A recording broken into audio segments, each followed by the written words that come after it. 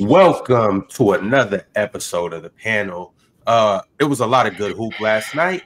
Y'all see the title of the show is SGA a Bonafide superstar, or he is a Bonafide superstar. Whether that's a question, that's up to you, but we will get down to the bottom of all of that. On top of that, we're going to get everybody's top 5 point guards this season. Not last year, not projecting into the future, but as of right now. But, chat, I typically don't do this. I let us ease into a topic, and we'll talk about this, and we'll talk about that. J-Rob, what's good with you? What's good, Chad? What's good, fellas? But it's two people in here I must address.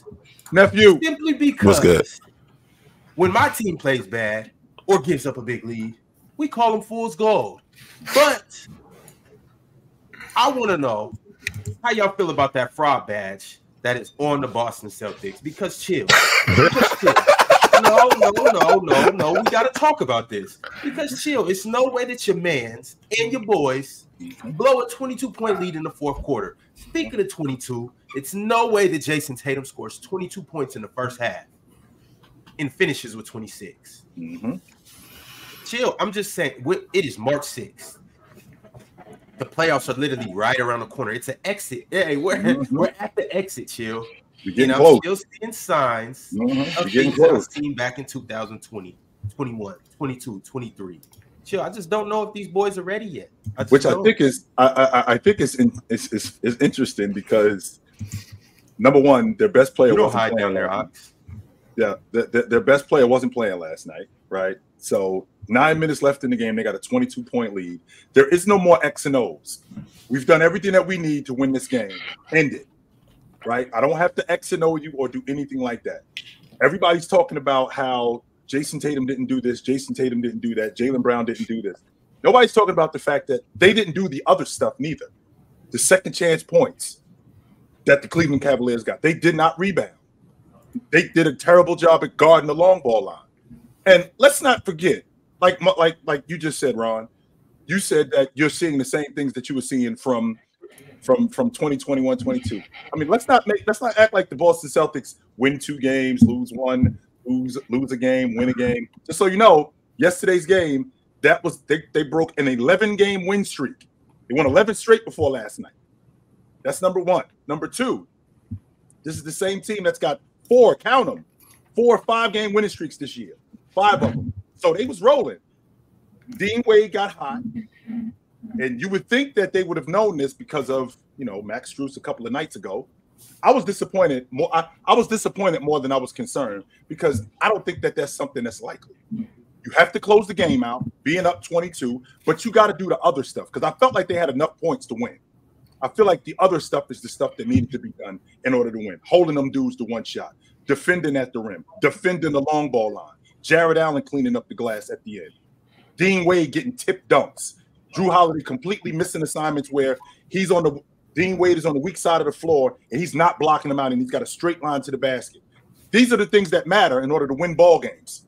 And they didn't do any of that stuff. So the idea that it was all, Jayson Tatum only scored 4 points in the second, only scored 4 points in the second half. We got to give some credit to the Cavs because the ass kicking that they took from the Knicks and getting beat up by the Knicks the way they did to show the fight that they did last night. I give a lot of credit to what the Cavs did. Chill. No. We're not going to flip this on the Cavs and make it a Cavs thing. Chill. I've been hearing that this man is better than Luka Doncic. I would ever see a fourth quarter or a second half where Luka scores 4 points and lets his team get walked down. It will not happen. Mars, you said in any realm of the universe, we did that whole thing a couple days ago. We even did it yesterday. It's no multiverse where Luka Doncic gets walked down without shooting. So that's what this about, Ron. So that's what this about. Hold on, big. No. It's not as much about Luka as it is about Jayson Tatum. He just showed his true colors. He showed not so much about Luka as it is about Jayson Tatum not showing up. He showed his hand too early. Chilltown. That's all this is. This is pure hatred come here and try to act like this was about the Celtics was disgusting. It is about the Celtics. It's more specifically about their best player. They win 11 games. They win 11 games straight. They lose one game by 1 point. Jayson Tatum has 26 and 13. You come in here and try to make this about bigging up Luka Doncic, about Jayson Tatum. All you're trying to do. This is crazy, Ron. This is despicable behavior. Big I can't believe you just showed your face like that. You showed your hand too quick, Ron. You could have went a little. You could have did a little more before you showed. Really let people know what this was about, Ron. Come on, don't do this. And Big Op, don't leave out the fact that Dallas has lost 5 of their last 6 games. How many? 5 of their last 6 hold on. This is not about Dallas at all. Let's not talk about Dallas. No. See, you guys, hey, chill. You brought up the Cavs, and then Bob brought up the Mavs. No, we're talking about the Celtics. No, we're talking about the big bad Boston Celtics. What's good, Mars?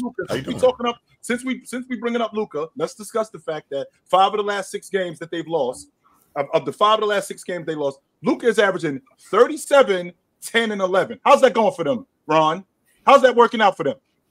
Since you on the subject of dudes just not letting leads go away, because I've seen them have double-digit leads. Not only have I said he's not going out. He's not going out without shooting. Chill. What I'm asking you is, okay, how's that been going? How has that been going for them? 5 of their last 6 games. You cannot compare that with the deep rosters that we have here. I'm sorry. Come on. I can't let this go on any longer. You guys are trying to get Jayson Tatum out of jail and bail him out by running to the Mavs losing. No, let's talk about the Cavs walking you guys down. You scored 20 points in the 4th quarter. Where was Jayson Tatum's defense at right there? Where was Jalen Brown's antennas? You can't kind of like stand where was Derek White and Drew Holiday when that was going on?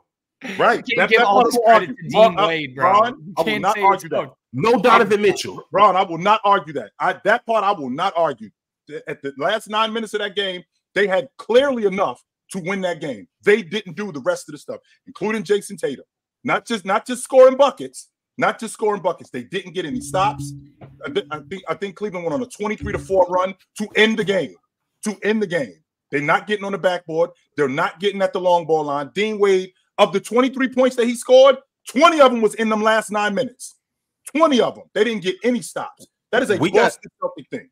We got a $50 super chat, but I'm not done with y'all black asses. No, we ain't. We gonna get back. That's to a phenomenal image right there.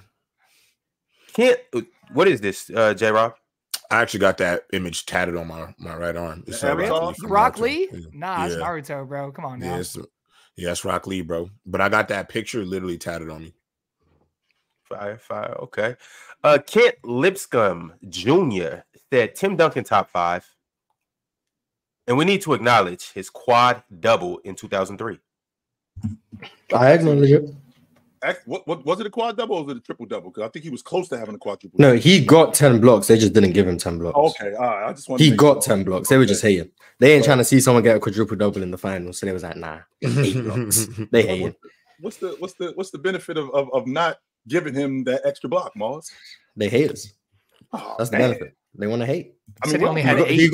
He got 10 blocks. Oh, he got 10 blocks. You can watch the game and count. Didn't that guy come out? But didn't that guy come out and say, like, they be in the booth kind of rigging the stats? They was in the 90s. I saw that for Jordan. Yeah. I don't know how like headliney that is though. I think now some of these people are just like saying stuff to make a headline on whatever. Well, there was a whole documentary about cheating refs, and there were cheating refs that are still reffing in the NBA. So, I mean, refs don't do the stats though, J-Rob.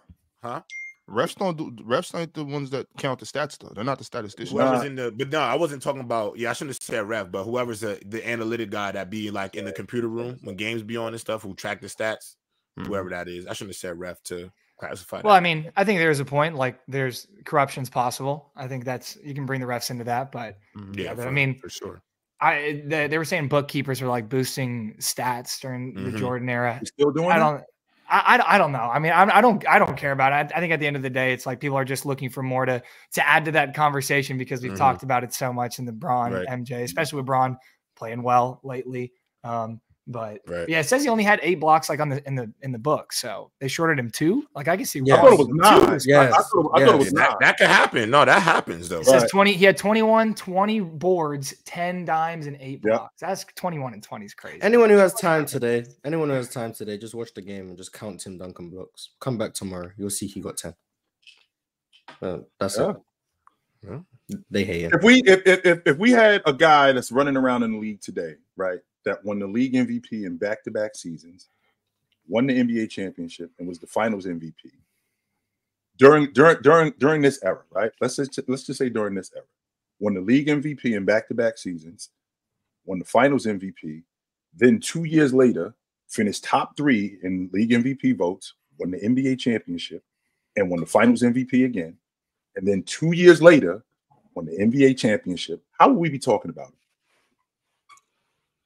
How are we talking about that? The media narratives would be crazy. I'll tell you that much. If there was more media, like when he played more, especially social media, like that's just by the way, that's just in a 5-year span. That's not like over the course of like a decade or 12 years. That's in 5 years. We had to do that in a 5-year span. How are we talking about it? Because that's Tim Duncan, by the way. He'd be viewed as a pretty good player. No, he wouldn't be, Moss. No, he would not be. He would be viewed as better than pretty good. I'm sure of it. Because the reason why, because I watched Giannis win back-to-back league MVPs. I watched him win the Defensive Player of the Year, and I watched him win the NBA championship and the Finals MVP. And in 1 year, he went from on his way to getting it done to now being the best power forward in NBA history. That was a conversation that was going on. He went from a guy who they were building a wall up against. Within 2 years, we go from that to this is the best power forward in NBA history. So Tim Duncan. People who say anything though, that doesn't. People said AD was better than Tim Duncan when he won in 2020. So imagine what the logic would be on Duncan if he did what I just said over a 5-year span. What was the logic on Duncan at the time in 07? What were they saying about Tim Duncan? He was arguably the best player in the game. He wasn't even considered the best player in the game because Shaq was still running around. He was arguably the best. He wasn't definitively the best player in the game. He was arguably the best player in the game. Is that wrong that he wasn't definitively the best player in the world? I think it's wrong, considering my logic and the way I have guys definitively being the best player on the planet. If you win the league MVP in back-to-back seasons, then take your team to the NBA championship and win the Finals MVP, then do it again, or not even do it again. At that point, I think you're the best player on the planet. But then 2 years later, win it again, and you're still a top 3 player. I think you're the best player in the world. And then win it again off the strength of you when you basically move yourself to a different position and change your game for the betterment of the team, and you're still elite. I think you're the best player. I think you're the best player in the world. So, chill. I get your logic, and I'm not challenging that at all because it's tough to like argue against that. But 07 was, it was a gauntlet. I think it was tougher in 07 to determine who the best player is than it has been like the last couple of years. This year, right now, 07, it was like it's kind of like flip a coin. Who's your guy? Who do you want to argue with? Right. Was it not just Kobe? No, it wasn't just Kobe. I believe it was Kobe. No, it wasn't just Kobe. I'm more than Kobe, but I'm not mad at 07. Anybody saying it wasn't I will say this, Mars. I'm not saying that it wasn't him. It just wasn't undisputed. Oh, it wasn't. Maybe I need to do some more research. It was a conversation for Dirk Nowitzki. It was a conversation. Yes, absolutely. It was a conversation for Dirk. Are you kidding me, Mars? A dude who was just in the NBA championship. Don't get Mars started on what a conversation is. Anyone who was around 17 years ago saying, "Hey, Dirk's better than Kobe," I disagree with you, sir. That was good. That was going on. I disagree. I don't know. In live time, Mars, that was going on. In live time, Mars, it was happening. Maybe I know Dark was happening. I just think that was going on. Yes, it was. But in 07, I mean, you seen Dirk in 07, right, Morris? Like, I mean, he dominated like any other like big time star. I mean, look, this is Mavs goggles for sure, and I'm not gonna sit here and say that he was better than Tim Duncan. At the end of the day, I think like Tim Duncan is one of the few guys in basketball that you can say is an undisputed GOAT in his position. I think there's no one else that comes close to the greatest power forward of all time. I think Dirk might be like one of the greatest scoring power forwards, but overall game, it was Tim, and it wasn't close. Does KG have a horse in this race in 2007? Yeah, because this is who I'm thinking of. Not in 2007. You mean at the 4th spot or as an overall player? No, as at an the overall spot. At the 4th spot. I'm gonna assume they weren't respecting KG because that would be his 3rd year straight missing the playoffs. Right. Right. So I'm assuming that's why he wouldn't be in the conversation, even though he was still just very, very good. But he was awesome. KG was in 07. I'm like KG in 07. If we're having a player draft, KG falls no further than 5. Really, I really don't think he falls further than 3. Duncan. Hey. Brian. Duncan, Coleman. Some people will take Dirk. Yep. Duncan, Brian. I don't know if I'm taking. I'm taking KG, but some people James. This is when, because remember the next year he goes to Boston, and I mean you see what he did on the defense. Wins defensive player of the year, comes like 3rd in league MVP, something like that. And then remember Marcy had himself on defense. Right. Yeah, exactly. For 2K, like 2K draft fiends, KG in a Legends League, I'm talking every player in 2K of all time. KG is like goes 1, 2, or 3 in those drafts. I mean, I know it don't matter that much, but I was surprised when I saw it. KG going 3, just dog simulation animal. That's all. I think KG was I think KG was the best power forward in the league in 07. So that's just me. But I get he missed the playoffs, so it's hard to make that case, I guess. But I think he was better than Duncan and Dirk and Amari. Whoever else would be in that conversation. It was rough back Amari. then. Invoking Amari. Amari gotta respect Amari, Slim. Right. He was good. But Amari's like in those times in live time, bro, I was in real time. Yeah, I was having a rough time because KG was my dude, like hands down my favorite player.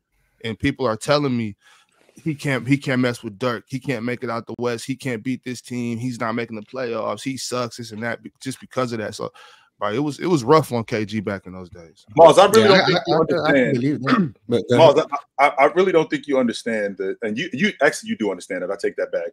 The quote unquote winning bias, and winning matters when you're talking about the best player, whether at a position or being the best player in the league. Winning matters, and when you're not making the playoffs for 3 straight years, we're not talking about you like that. You just a dude on a bad team getting buckets.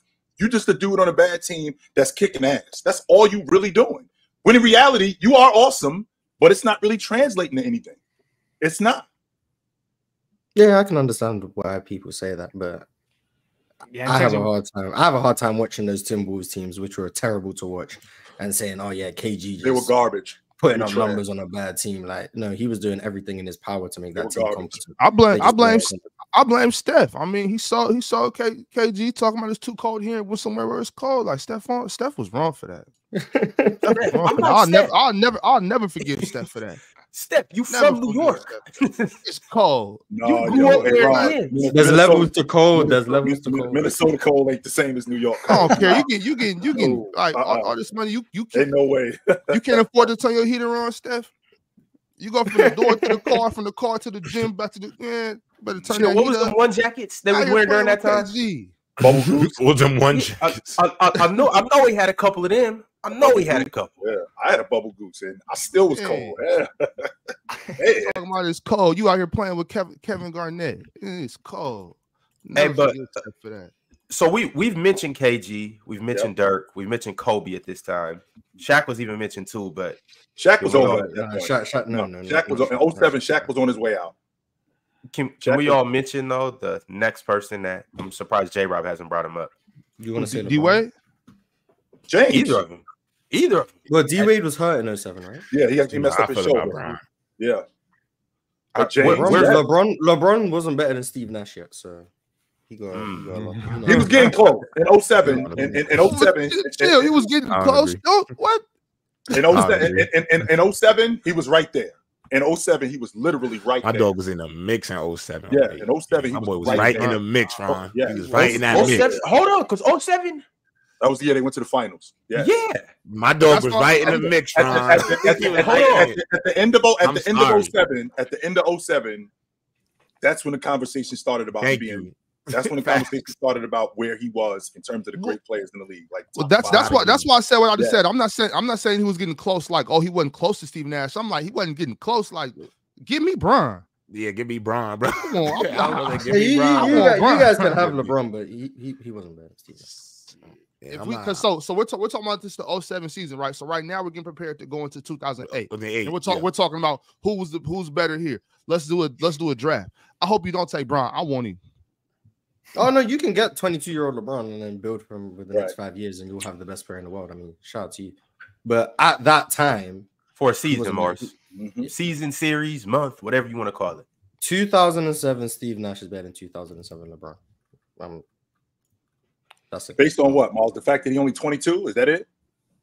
No, it's based on the fact that defensively, LeBron hadn't come into his own yet. He still was better than Steve Nash. No, wait, yeah, of course. Wait, yeah, of course. I'm not arguing defensively. He's worse than Steve Nash. What I was going to say, of that Cavs roster, in that starting five, he was probably the fourth best defender. Probably. And so they got to the final. Yeah, they got to the final. Eric Snow at the one. Eric Snow at the one. Let's see. Danilovic, I think, at the two. No, I'm sorry. Hughes at the two. James at the three. Daniel Marshall at the four. And Zildjius Ilganis. Big Z. I can't believe he took that team to the NBA Finals. Holy shit. Yeah, but don't disrespect Big Z, bro. We're not going to disrespect Big Z. That's why they go there. They play defense. I can't believe that. But what's that got to do with Steve Nash? I was going through it.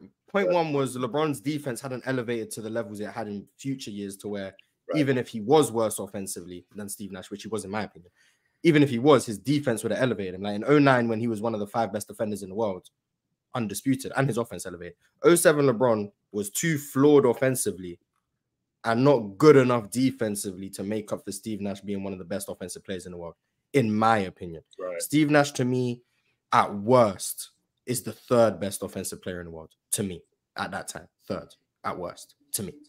LeBron James isn't really in that conversation. Then defensively, I'd say he's average. On defense, he's average. Nash was terrible. In 2007, Mars, he was average? He was an average defender. I don't think he became good until 08. And then he became great in 09. I think he was an average defender. I think he was better than average, but I'm sorry. Keep going. I mean, yeah, if you think he was... I think he was better. What would you call him? Good? How old was he? Slightly above average. I think he was good. I don't think he was. He wasn't elite yet. Okay.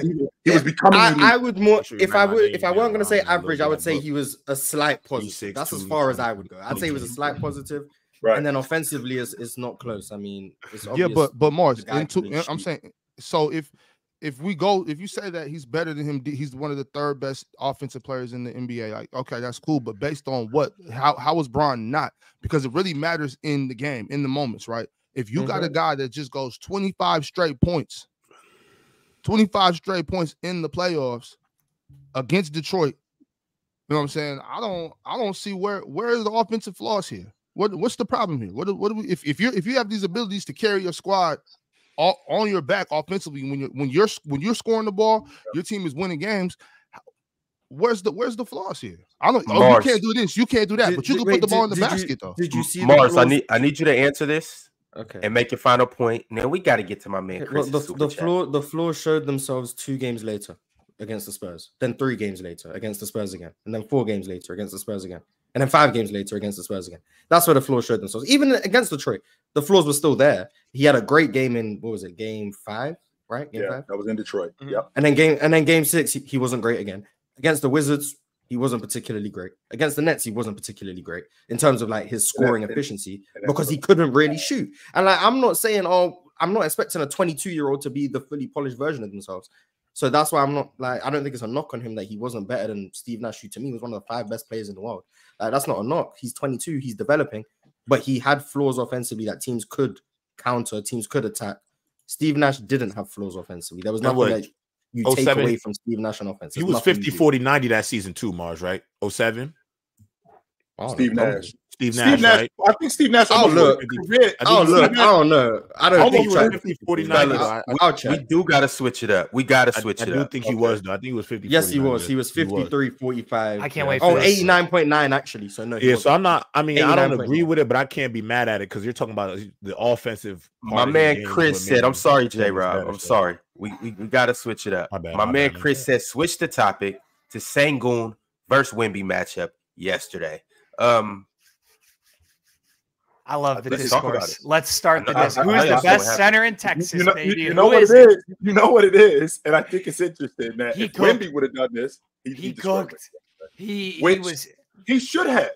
Oh, but he who else? should have. What other center in the NBA? What other team in the NBA is saying, you know what?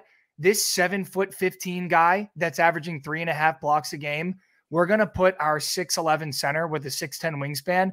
We're gonna post him up over and over and over and over and over and over again until you stop it.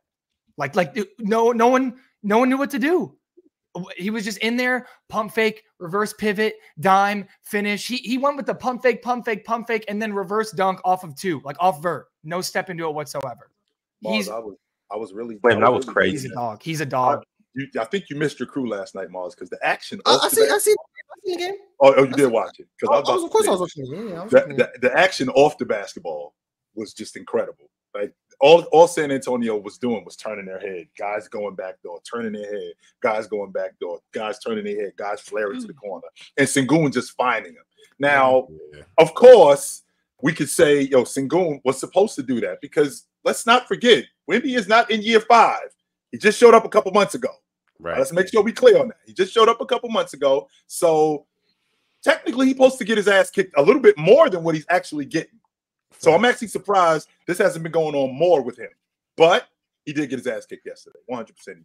Yeah, I mean, he averages 3.5 blocks per game, but we're not going to sit here and act like that's all when he's playing man-to-man post defense. A lot of it's help side. I mean, he's so long and he's got great timing, and when he can be off ball, that's when he's at his best as a rim protector. But for a guy with that kind of length to just get absolutely dogged by this flat-footed below the rim type player, like it didn't blow my mind just because I have faith in his game. And I think like the only reason he doesn't stay on the floor all the time is because 1, conditioning, and 2, he might be the worst defensive center in the NBA. No, he might be. You haven't seen Sabonis. You have not seen Sabonis. Sengun. I'd rather have Sengun over Sabonis. Worst defensive center in the NBA? Yeah, Sengun. I'm okay with that. I love Sengun's one of my favorite players in the league, but he can't move his feet. He's got a pad motor. He doesn't get off the floor very motor. That's just untrue. I love motor. I love he motor. He is not. Shout out to that motor talk. He's not even in the conversation for worst defensive. J-Rob, love that motor talk, yo. Shout out to that motor talk. I like you, Slim Dookie. That's what I like to hear. Motor. Sengun has a high motor, though. So like that, Sengun has a high defensive. No, he doesn't. Yes, no, he doesn't. How does he not have a high motor? How does he have a high motor, Mars? Because of the scheme we run that has him playing at the level and trapping people and then rotating back to his man requires a high motor. What's your definition of motor, Dookie? The scheme we have with Sengun requires him to have a high motor. The definition of motor, Dookie. Definition of motor is trying hard when you aren't necessarily like a part of a play. And whether it's like, I mean, this is the I guess the most basic one is like who's getting on the floor for a loose ball. Right. Who's gonna get that extra bump on a box out? Who's gonna do those extra little things on both ends that aren't necessarily going to be quantified on a stat sheet? That's why it's hard to argue about motor. But for me, it's but he does. It's an eye test. You got it or you don't. I've watched him dive for loose balls many times this season. I've watched Alperen Sengun watch a ball go up in the air so many times, and then someone flies in and either tips. I'm not arguing against his rebounding. Rebounding, you got me. Rebounding is the big motor. That's fine, but then we can't say he doesn't have motor. I can say his rebounding is questionable. His rebound is questionable because he doesn't have a good motor. But I can also point out the fact that he's been dealing with a back injury for like a month. Okay. Before his back injury flared up, there was no motor issues. We can consult film from way before a back injury. Yeah, and I'm not saying he was flawless. The only player I've seen with like a flawless motor is borderline Kevin Garnett or like Draymond Green. No one has a flawless motor. Of course, there's holes. I'm not arguing the fact that I'm not saying he's perfect, but to say he has no motor is just flagrantly untrue. I mean, if you put Kevin Garnett as a 10 motor, where do you put Sengun? With one being Bol. Like a 6.5. I'd put him at like a 4. I mean, yeah, and then I would disagree with you. That's fine. That's fine. You know, I love Sengun. I'm as biased towards Sengun as it gets. But I guess I'm not looking at him through Rockets goggles. But That's to me his only flaw. I just didn't know. I thought the only flaw for him was that he couldn't play drop coverage. I didn't know his only flaw was that he's been decent in drop coverage this year. Like he's not been terrible. I mean, hasn't been great. That's why he's had at least first half of the season, he had those bloated defensive rating numbers. He was like top 8, I think. But that's not because of drop. That's because he was playing at the level. When he played in drop because his back was hurting, our defense suffered. But I think Sengun's flaws defensively is definitely not. I mean, I could be like, oh, look at the chase down blocks he gets. I mean, that's a sign of motor. Like he's willing to get back in transition. That's why our transition defense is so good, in part because of him. Sengun is always quick to get back in transition. He's always quick to make rotations. He does get called for some questionable fouls on him, which isn't great, but he's always willing to be that backline help if he's needed. It's very rare that he just will stay on his man and not help at the rim, even if he's not the best rim protector, but he's willing to put his body in places that many other people wouldn't. I'm gonna be honest, I didn't know motor was an issue with Sengun. Fellas, aside from Sengun's motor, can we talk about the fact that he ate Wemby's lunch last night? Now, Wemby had 7 blocks. Yeah, let's don't leave that part out. Like 6 of them were on Sengun, but I mean Sengun just kept coming. So right, that's why kept smacking it back. He got blocked on the first play of the game, and then Sengun just went crazy in the second half. Got blocked about 4 more times, but just kept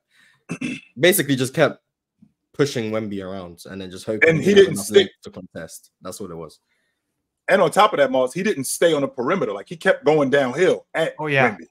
He kept going downhill at Wemby. It wasn't like he got his shot blocked and like, all right, I'm gonna drag this big guy away from the basket. I'm gonna see if I can get something open in the mid range, maybe even at the long ball line. No, he kept going downhill and kept coming at Wemby. Wemby kept smacking it back in his face, but he kept coming at him. So, and Sengun's footwork is impeccable, by the way. Reverse pivot merchant. Yeah, if he spins baseline, like he got you every time. Like he said he got it from Jokic. I can see because that like he's been doing that for a minute now. We already know where he got it from. He say he actually liked it from Jokic, but we know where he got it from. He got it from Olajuwon. That's what he's teaching it to him. He was doing it in Turkey though. Like it's not polished. So I mean, yeah, you could definitely give Hakeem credit, but he was like that was his go-to, even like when he was in Turkey. In Turkey, like that, obviously that baseline spin, but he was like athletic enough to not have to do that much to get buckets over there. In the NBA, he's doing everything. Like he is at such a physical disadvantage. Obviously he's big, and that's his biggest, I guess, strength physically on the floor is the fact that he's got a strong base. Like a lot of these European guys are like that, and that's why they're just kind of slow and methodical. Yeah, it's just he can just lean on you and get to the spots that he wants to get to, and it's just a matter of whether he's going to score or not. Because if he catches within 8 feet of the hoop, he's going to dribble, he's going to meander on down there with little, whether it's a baseline spin or he just ducks that shoulder on a half spin and like goes back middle, and then he's pumping. This half spin is cold. That little shoulder dip, and he just like bumps you with that backside hip, and then boom, he's back onto the middle already. Like he's maybe the most talented. I'm gonna be careful what I say here, but I think he's one of the most, I guess, tactical post players, maybe one of the better isolation post players, in the league. Big Ox, just so you know, the talks are going to start again. Sengun's better than Sabonis. He's a top 5 center in the league. I'm just saying. That's all right. Sabonis, Sengun's dope. So he is. I'm not mad at him. Yes, he got real footwork on the block, counter moves, everything. He got nice touch. You know what I'm saying? That's the type of big man I like to see. I'm excited that he's around. You know what I'm saying? He's gonna give us some good basketball for a long time. So I'm happy to see that young man. Not building that unit around him. You should. I'm not. It's not a big deal to me that he cooked Wemby though. Like, yeah, I mean, I just enjoyed watching it. I just think it was great to watch. I don't think it like is indicative of something. Yeah, I don't think it has like crazy implications or anything. But I do think it was great to watch. And I mean, it's a shit ton of implications. Anything that like what? Like what? To me, I've already been on it. I already think he's an incredible center. I already think he's probably the main piece that they're building around in Houston right now. He got drafted as a second round guy, huh? No, 16th pick. Oh, sorry, 16th pick. But I mean, I don't think anyone thought anything of it. I mean, I know I didn't. I saw him. I was like, who is this guy? Like maybe he'll be a stretch 5. And he was shooting threes in summer league when he first got drafted. And I don't know if he was even considered a part of the rebuild, kind of like an afterthought. And then looking at it now, Who else are they building around? To me, he's the only untouchable guy on that roster. Truly. And so when you're looking at rebuilding, just from a rebuild perspective, who else on that roster is untouchable? I mean, what do you think about Amen Thompson? Are you not high on his potential? Oh, sorry. Yeah, no, I'm high on him. But I mean, if the rebuild gets ahead of schedule and Thompson is not there yet, and you need a win now point guard, might be sticking with Fred. Might look to dish Amen for other win now pieces. Yeah, come on, give me a break. Give me a break about Fred. Opted to stick with Fred VanVleet and traded Amen Thompson. That is the most incompetent franchise I've ever seen. I'm saying if it depends on who you're getting. It depends on who you're getting. It's not about who's better. It's not about who's better, who has better potential. It's about team needs. That's all basketball is. Yeah, but I don't think Fred is servicing. But Fred is not. I don't think Fred is accelerating your clock like what you think he is. I'm not saying Fred is doing that. I'm saying if say you have a really good draft and you get another guy that takes you to a win now type point, or you have a good offseason. We don't know what's going to happen next year, but Fred's definitely not a hindrance. No, he's not not saying he's a hindrance. Right now, Amen is not going to win you. Realism of our timeline accelerating to win now. I mean, it's just very, very low. Like it's hypothetical. It's hypothetical. It's hypothetical. It's not gonna happen. So like, you never know. We've seen it happen though, Mars. I mean, we've seen it happen. A lot of stuff's not gonna happen. Amen Thompson is untouchable until maybe we need to win now moves, and then maybe he's touchable. Pause. Like, but they're not gonna be in a win now position. So we know Amen Thompson isn't gonna get traded in any situation. You can't move him, man. Because there's nothing that's gonna happen that's gonna accelerate Houston's timeline. That's why it's a hypothetical, Mars. But if Amen develops, it's like saying Wemby's. It's like if I say Wemby's untouchable, unless you offer me Luka, Jokic, and someone else, like sure, but like that's not gonna accelerate your timeline though. That trade would never exist. So like. Amen Thompson is untouchable because the only scenario in which you can see Amen Thompson being traded isn't a scenario that's gonna happen. You don't know that. I mean, I heard him say like, "Hey, if Amen Thompson develops his jumper over the summer, that to me that's as crazy as saying that they're not going to get to a win now. He's not going to be within the next 2 or 3 years. He's not going to be able to shoot. But I mean, as a coach, I think you're wrong on that, Mars. I do. I don't agree with that either. I think you're wrong, Mars. I think they got a lot of good pieces. There's no signs of shooting from him. I'm sorry. No, what I'm saying is I watched and listen, I'm not saying he's gonna come next year and be a 38 or 37% 3-ball shooter, at all. I don't think that's gonna be. But I think my whole thing is watching, and this is just from watching Scotty Barnes' development. The young players right now are so malleable. They're just like clay. That I feel like if a man focuses maybe just on his mechanics, getting something that's just more serviceable, I think for what his athleticism is, and I think what his playmaking already is at his age, if it's just serviceable, Mars, I think y'all take a leap next year now, not to win now.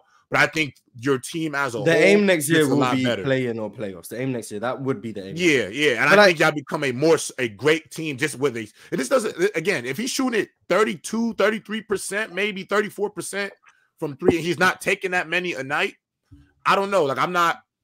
I think because he's so young, you can develop just because I've seen the improvement in Scotty Barnes, and that's just clear indication of him just getting in the gym, shooting, and then obviously confidence becomes the other component of it because your confidence matters in that. And look, Amen Thompson behind closed doors, Mars, he's probably could hit 20, 33 straight. Oh, no, you don't think so? I don't think so. In a closed gym, I promise you. Like I know, like what we say is like. You know what I'm trying to say though, right? Yeah, I know. It's like even in an empty gym, Ben Simmons can make jumpers. Like I know. Right. Yeah. Open gym, Ben Simmons a little different, Mars. Amen Thompson is the exception to that ideology. Open you don't gym, think so? He's still okay. I've watched him in workouts. I've watched him. He can't shoot. Well, this is the thing though. So like, can I just say one thing? Go ahead, Mars. I understand what J Rob's saying about even if he just gets to 30, 32%. Right. The issue is if he goes to 30, 32%, that's doubling his 3-point percentage right now. Yeah, I see. Yeah, I get like, do you know how much of an improvement? He's at 14%. No, I get you. And they don't guard him. Like, every play he takes is just wide open, lets him shoot, and he only makes 14%. Right. He's so far from being below average. Right. That, there's no signs. You don't think, I see what you're saying. I'm not mad at that. J-Rob, but wait a minute, though, J-Rob. This is not a situation like you just mentioned, Mars. There's no sign of him getting better. Well, there's no sign of him getting better right now. He's 19 years old, Mars. This could be a mechanics issue. He's 21. It is a mechanics issue. I think it's a mechanics issue. We watched Lonzo Ball turn his mechanics around. We watched him become. Yeah, but Lonzo Ball could shoot though. Oh, that jump shot was garbage when he first showed up. The jump shot was terrible. That jump shot was trash. Yeah, the jump shot was the problem. Like everyone who watched Lonzo at UCLA knew that jump shot wasn't going to translate to the league. We knew it was going to have to change, but we knew Lonzo could shoot. Amen Thompson has bad mechanics, but can't shoot. Like, I don't. They're synonymous. What I'm asking you, do you guys think that anyone who's in a gym can just figure out how to shoot? If you're in the gym long enough. No. I think you need a coach. No, you're going to need a coach. There's somebody. Listen, Mars, it is going to be a project to fix that jumper. He's going to have to get a shooting coach. It is going to be, come on, you know how it is trying to change your jumper. It's going to be ugly. It's going to be a lot of bricks in the gym. It is going to be a lot of bricks in the gym. But it already is bricks in that gym, Jay. Right. But all I'm saying, Mars, it's really, and this is why I just think that this is where the athlete in me is talking, because it's really about what a man puts in and gets out of it. Like if a man puts the work in, he may not improve next year because you're right. Going from 14 to even 30 to 32% is a massive jump.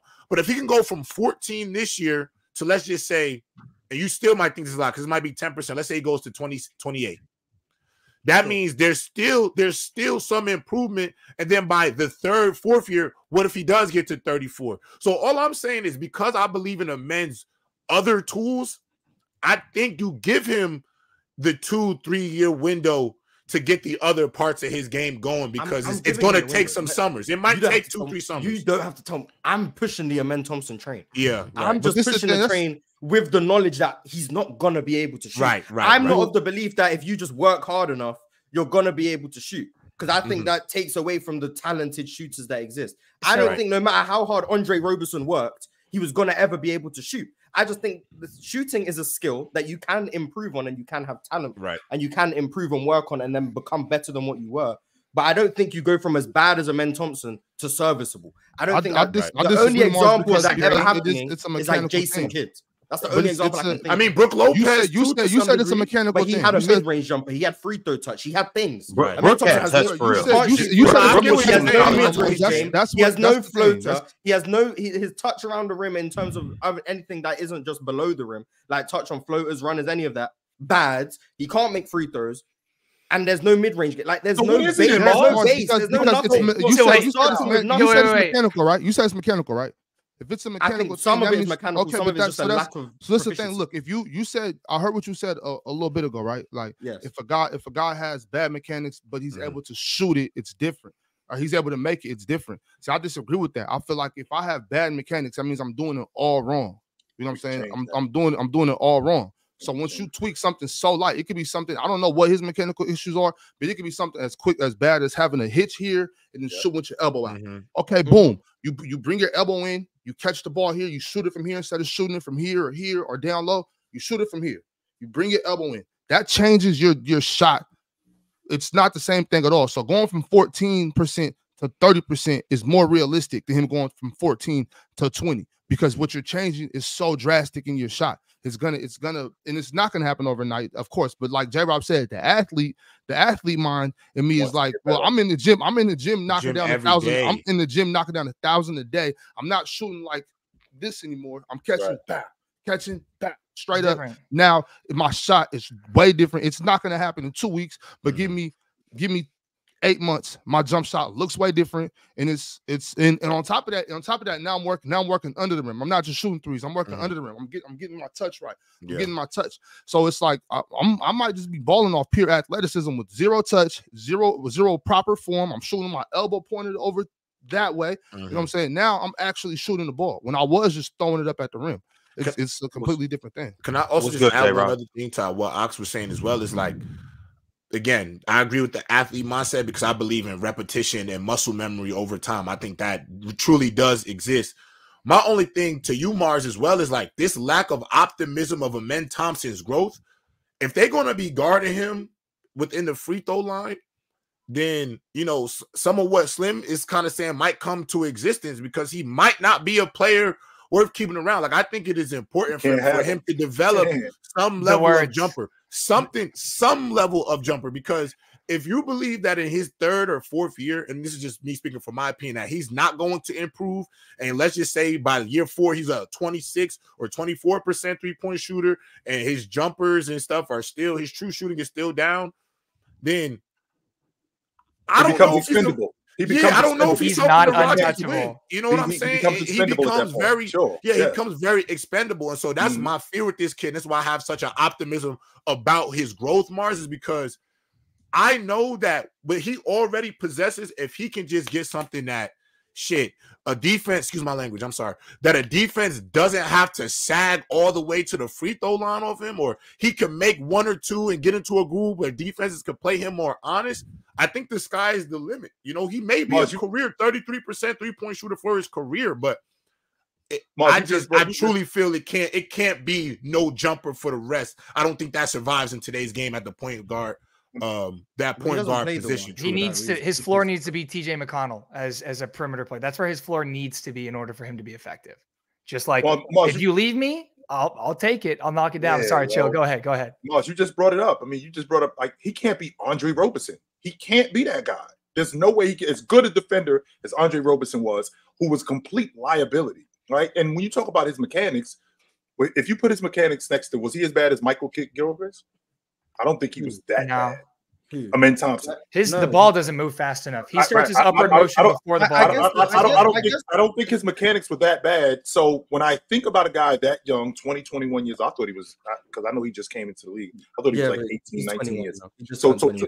So even at 21 years old, we could change his mechanics to the point where he can at least know how to shoot. Then we can develop the skill, right? Then we can develop the skill and move forward from there, as opposed to we're just going to leave it as it is and just accept him being a, I don't know, 21% long ball shooter. No, I'm not saying they're going to leave it. I'm saying they're going to work. I guess the disagreement we all have is my belief that shooting isn't something you just work on and then you become a good shooter. So we got to teach you how to do it. I believe there's a natural proficiency to shooting. So can we go back to our original? No matter how hard Russell Westbrook worked, he was ever going to become a good 3-point shooter.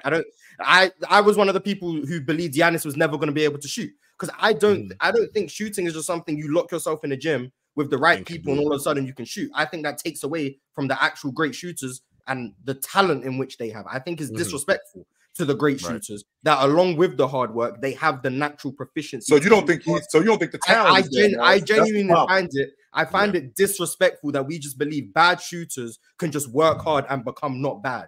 I think shooting, just like anything you can else, improve. Improvement is I'm not arguing against improvement. I'm not saying the men's going to be 14% forever. My argument is that I disagree that someone can go from as bad as a Men Thompson with no baseline of anything positive. There's not one shining light that you can be like, we can build with this. You have to start from rags, from nothing. So wait. And hope he can become average or below average. Not only have I never seen that before, I think it takes away from the actual skill of shooting, the talent of shooting that people genuinely have. I think Steph Curry can naturally shoot the ball, and then alongside 100%. All the hard work he's put in, he's become the greatest shooter of all time. 100%. Giannis could work as hard as Steph Curry on shooting. I don't think he'd ever be a Curry. He will never be that shooting is a talent. Shooting is a talent the same way athleticism is a talent. No matter how hard Duncan Robertson trains plyometrics. Different degrees, though. Yeah, what about 2020 Rondo? No matter how hard Duncan Robinson trains plyometrics and gets on that Vertimax, he will never be a Men Thompson as an athlete. He will never be able to do that because he doesn't have the ability to do it.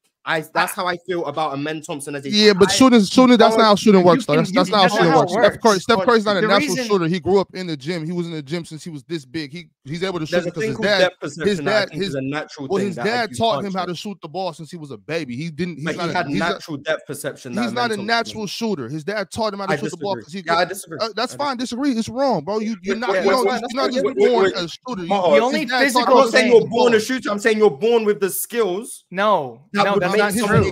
That's not. If Amen Thompson had Del Curry as a father, he'd be a great shooter. A skill like depth perception is something that you can't teach. You can't teach someone depth perception. You can't teach that. Either you have it or you don't. Okay, bad shooters have bad depth perception, in my opinion. If you disagree, you disagree. I don't like. That's fine. So you realize the reason Giannis isn't like as you would call it, a physically gifted or naturally talented shooter isn't because like he just wasn't born. Like it's because there's more variables. When your arms are 7'4", When that's your wingspan, there's more to control. There's more variables. That's true. That's true. But Amen Thompson is not 7 feet tall. Amen Thompson doesn't have a 7'4" wingspan. There's no, like, obviously I think confidence is a big part of it. Like confidence is everything in shooting. You can be perfect mechanically, and just doing something that you feel more confident in will completely change how you are as a shooter. Look at Mason Plumlee shooting left-handed free throws. Sohan shooting one-handed. But like anyone, I do believe anyone can learn how to shoot. It's how much do you really want to change? I mean, people talk about Ben Simmons all the time. And the word about Ben behind closed doors is that he doesn't want to change. He doesn't want to do anything different. I genuinely think he doesn't work in this game. I don't. Well, Slim, my cord hated on me. My joint unplugged, so I didn't really hear what Mars said after that. But what I'm saying is, I'm still going back to my original point. You're not born a shooter. It's not like I know what you're saying. I know what you're saying. The depth perception or whatever you were saying. Like I got you, but you have to be taught to shoot the ball. Now there are some kids that you can see the kids running around like a halftime. When you go to the high school games or something like that, and you see somebody's little brother or the coach's son or daughter running around, they're throwing it up there. Like some kids are born and they're stronger, more athletic than the other ones, so they get how to throw the ball in the rim. They can do that. So maybe that could be something like, that's a shooter. Yeah, he kind of got there quicker than everybody else. But you have to be taught how to shoot the basketball. And in making 500 threes a day, especially when you have the time and you're in the proper facilities, shooting 5,000 shots in a week, that does something for your jump shot for anybody. For anybody, you know what I'm saying? Nobody's just a natural shooter. Steph Curry is the best shooter in the world because he was in the gym since he was walking, and his dad was a hell of a shooter. So. I don't think Mars is saying being a natural shooter. I think Mars's issue is the natural talent isn't there. That's why I think that's where he's going. You come out the room and I think with a guy like a guy like Steph Curry. Well, Steph Curry, okay, he wasn't born a shooter. The talent was there for him to improve on that skill. Once we learn it. Now, Amen Thompson, for example, I don't think anybody ever taught him how to shoot. I don't think he ever learned how to actually shoot the basketball in terms of mechanics, in terms of how to go straight up and straight down, where your feet are supposed to be. I don't think anybody ever taught him that. Does that mean that the talent wasn't there? Well, it's clearly there because he's at that level, playing at the pro level. So it's clearly something there. So now we're maybe behind the 8 ball because of how far he's gone. So now we basically got to rip up whatever game plan we had from him in the past, and we got to teach him like the Matrix, like you now using your eyes for the first time. You've never used your eyes before. Now we got to show him where his form is. Put his elbow where his knee is. Align his elbow with his knee with your guide hand, because this hand is the only reason why this hand is here is just to hold up the ball. It has nothing to do with your shot. With your hand, your thumb should be right in your eye. This is what your form should look like. Things like that. I think that we can teach him that, as opposed to just saying the talent isn't there. Well, we don't know if the talent isn't there because I don't think anybody ever taught him how to do it. Fellas, we do got to move on. What's up, J-Rob? No, go ahead. I don't want to hold you up. I do. Mars, has it ever, like, have you been taught, like, have you is there like a report that he has bad depth perception? No, but I will say, okay, first of all, before I answer that, I found an article that proves Jalen Green has small hands, by the way. Found that, so I was right. But secondly, no, I'm not saying I have proof that he has bad depth perception. There's also other factors other than depth perception. That was just one example I'm using. And I'm not saying that you come out the womb and you can shoot 40% from 3. I'm not saying that. But I am saying there are natural skills that can't be taught that will typically breed good shooters if they put in the right work and they work hard enough. So things like depth perception, things like coordination, things like balance. Those type of things that are natural, that can be improved upon, but the best shooters tend to be outliers in those regards, that you can't make someone have as good have as good coordination as Steph Curry. You can't teach someone to have as good depth perception as Steph Curry. You can't teach those things. So even if Steph Curry didn't work as hard as he does, he would still be able to shoot the ball. He wouldn't be the greatest shooter because you still have to put the work in on top of that. What I'm saying is Amen Thompson can work as hard as Steph Curry, but his ceiling as a shooter will automatically be capped by the lack of natural proficiency he has for shooting the ball, in my opinion. Now, if you think he doesn't have the lack of natural proficiency and you think he just hasn't been taught, or you think he just isn't being taught the right ways, and then you think he can figure out, I think that's great optimism. I don't think there's a sign of that. I don't think there's a sign of that.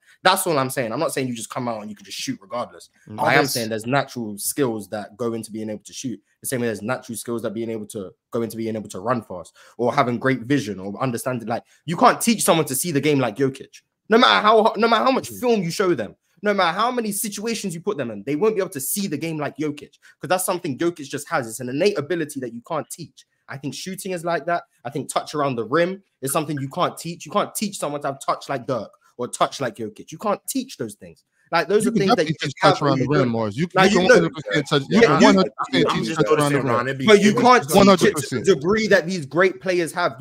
No matter how hard someone else works, they won't have touch like Jokic. I'm not saying they can't improve, and I'm not saying they can't work on it. I'm not saying they can't go from bad to good.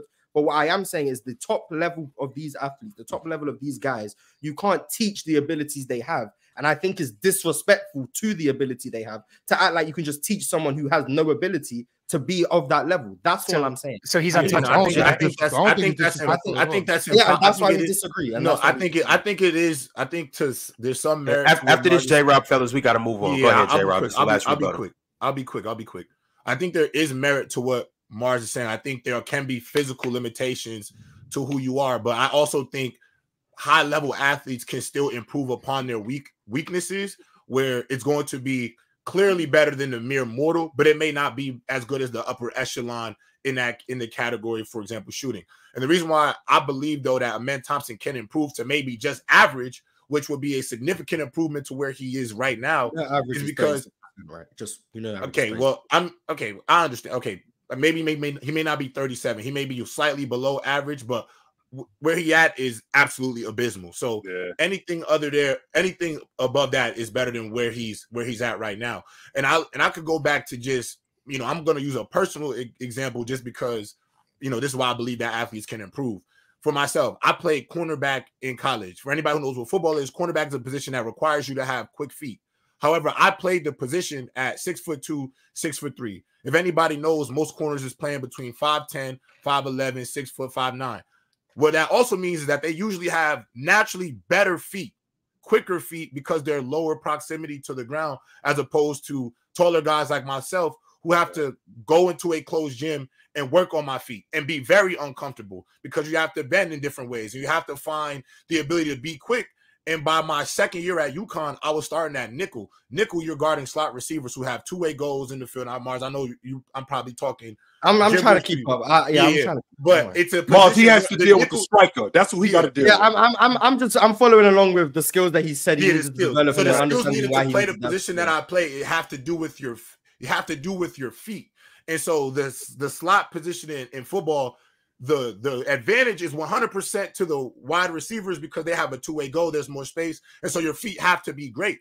And when I got to college, I was below average in terms of my quickness. I was playing corner all of physical athleticism, height, and natural God-given talent. But against better players, that wasn't going to work. So I had to improve upon my weaknesses. Now, my feet will never be to the level of some of my teammates. It never was there. However, my feet were serviceable for what other gifts I already had because they were good enough to get me out of breaks because of the fact that I had long arms. I had a big frame. So I had things that made up for my deficiencies. Right. And so when I look at Amen Thompson, his weaknesses just can't be something that can be consistently exploitable. It can't be something where, even if he becomes a streaky three-point shooter, the scouting report could be, don't let Amen see one go in because he can be streaky at times, which is better than let's stand at the free throw line and let him shoot as many things as he wants. So, I just believe that athletes can improve, but they'll never be the best at what they're trying to improve on. It's just better than where they're at because you don't want other teams to just be able to exploit that weakness all day. Nobody's saying that J-Rob had to be Deion Sanders. That wasn't the standard. No. Right. Absolutely not. Nobody's saying that you got to be Steph Curry. No. Just get the job done. You got to be able to get the job done. Yeah, right. Exactly. Mars, in what year did John Wall be considered a respectable shooter or serviceable? I'd say never, but I mean, I guess let's look. Never, Mars? Never? I mean, remember, that's the men's floor. I'm not even talking about three, Mars. I'm just talking about just the guy you have to respect that he can knock down a 15 to 18 footer. I ain't talking about getting down jumper. Oh, but like, yeah. Like he showed up in 2010. 2015. It was at least 15. At least 2015. So about 5 years, probably. He was respectable in the mid range. From mid range, from three, I don't think he was ever respectable. I think teams were always living with John Wall shooting threes. Right. He shot 37% and 35%. He shot 35% twice. And then other than that, it's all pretty close to 30. But I mean, I think if you're even like around 30, 32, like that's respectable. That's a number that I don't want to just live with all game. Maybe in certain situations, maybe you're comfortable with him coming off the dribble and shooting that. But like catch and shoot, like there's not a lot of dudes in the NBA that will take a catch and shoot three that you shouldn't at least run out at. But teams let Josh Giddey shoot and he's at 33%.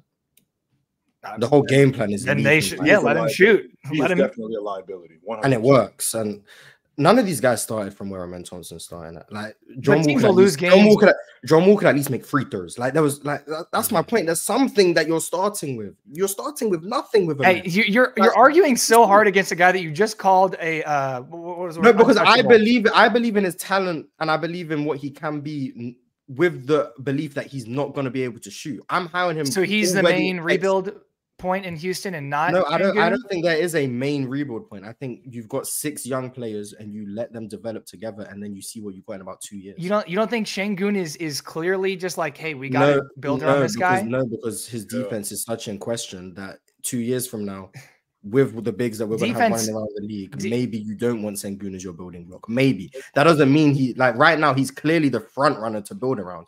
But if I had to trade the other 5 and build with Sengun, I'm not saying I would do that. I'm saying we got a young core where no one is older than 22. I think Tari Eason is 23 in May. So no one is older than 22. We can build with all 6 of them for about 2 years until we have to start paying people. And then we see what we have.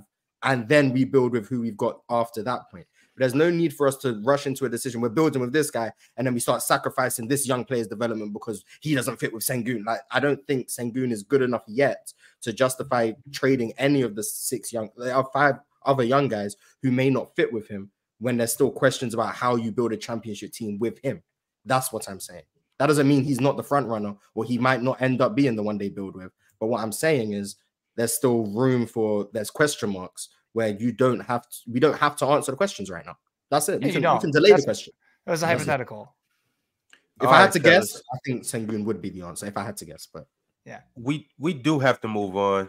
We got beef in the chat too.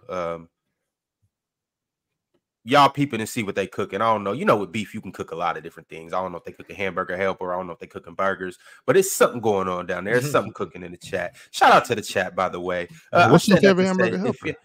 If what? What's your favorite hamburger helper? Bacon cheeseburger. The original hamburger helper. Bacon cheeseburger. That's stroganoff. Bacon cheeseburger. Hey, that's the only hamburger helper I acknowledge. I mean, the other ones is cool. College, it was a lot of hamburger helper in college. Tier list, bro. I need a tier list. A lot of Hey, J-Rob, I'm coming straight back from practice. Right on the stove, immediately turning it off. I swear to God, I would eat some hamburger helper today if there was a box in the crib. Oh, God. Right. I like what it was.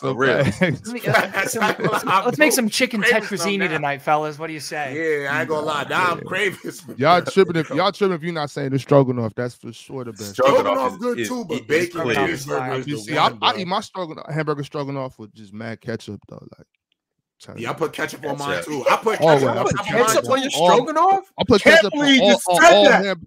Did he just say that, son?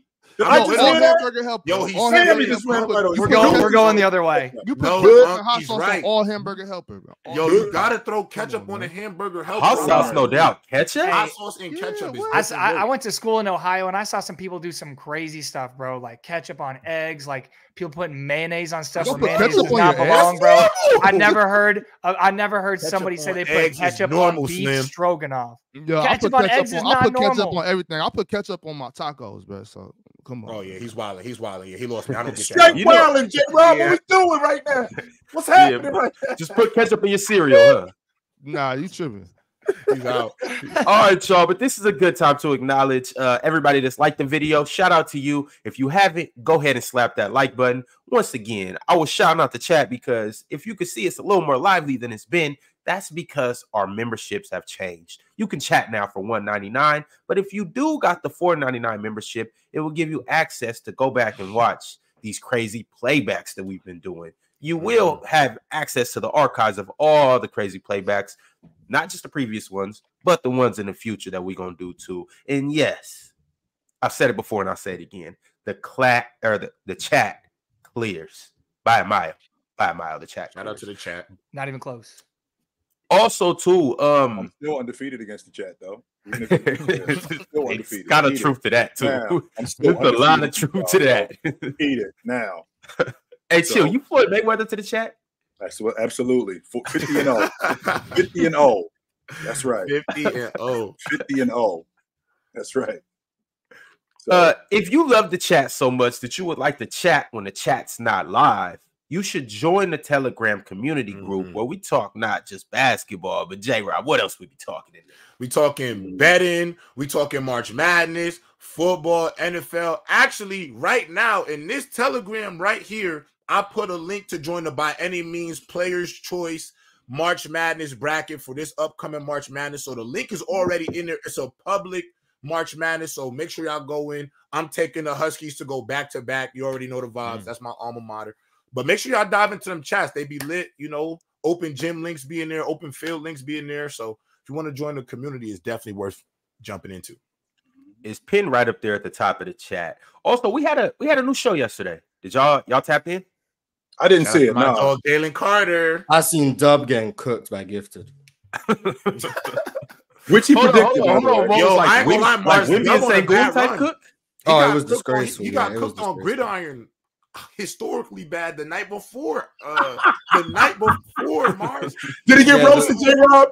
Was it straight rotisserie run right now? Was it straight rotisserie, J-Rob? Right now. Huh? Yeah, the Dub fall off is interesting. I mean, he seems to be getting cooked on shows when I'm not there to supervise. Yo, it was historically bad. Yo, it was historically bad on gridiron, and then the follow up to performance with what happened on From the Logo. My dog, my dog might not be nothing without Big Meech top left. He might not be nothing without Big Meech right now.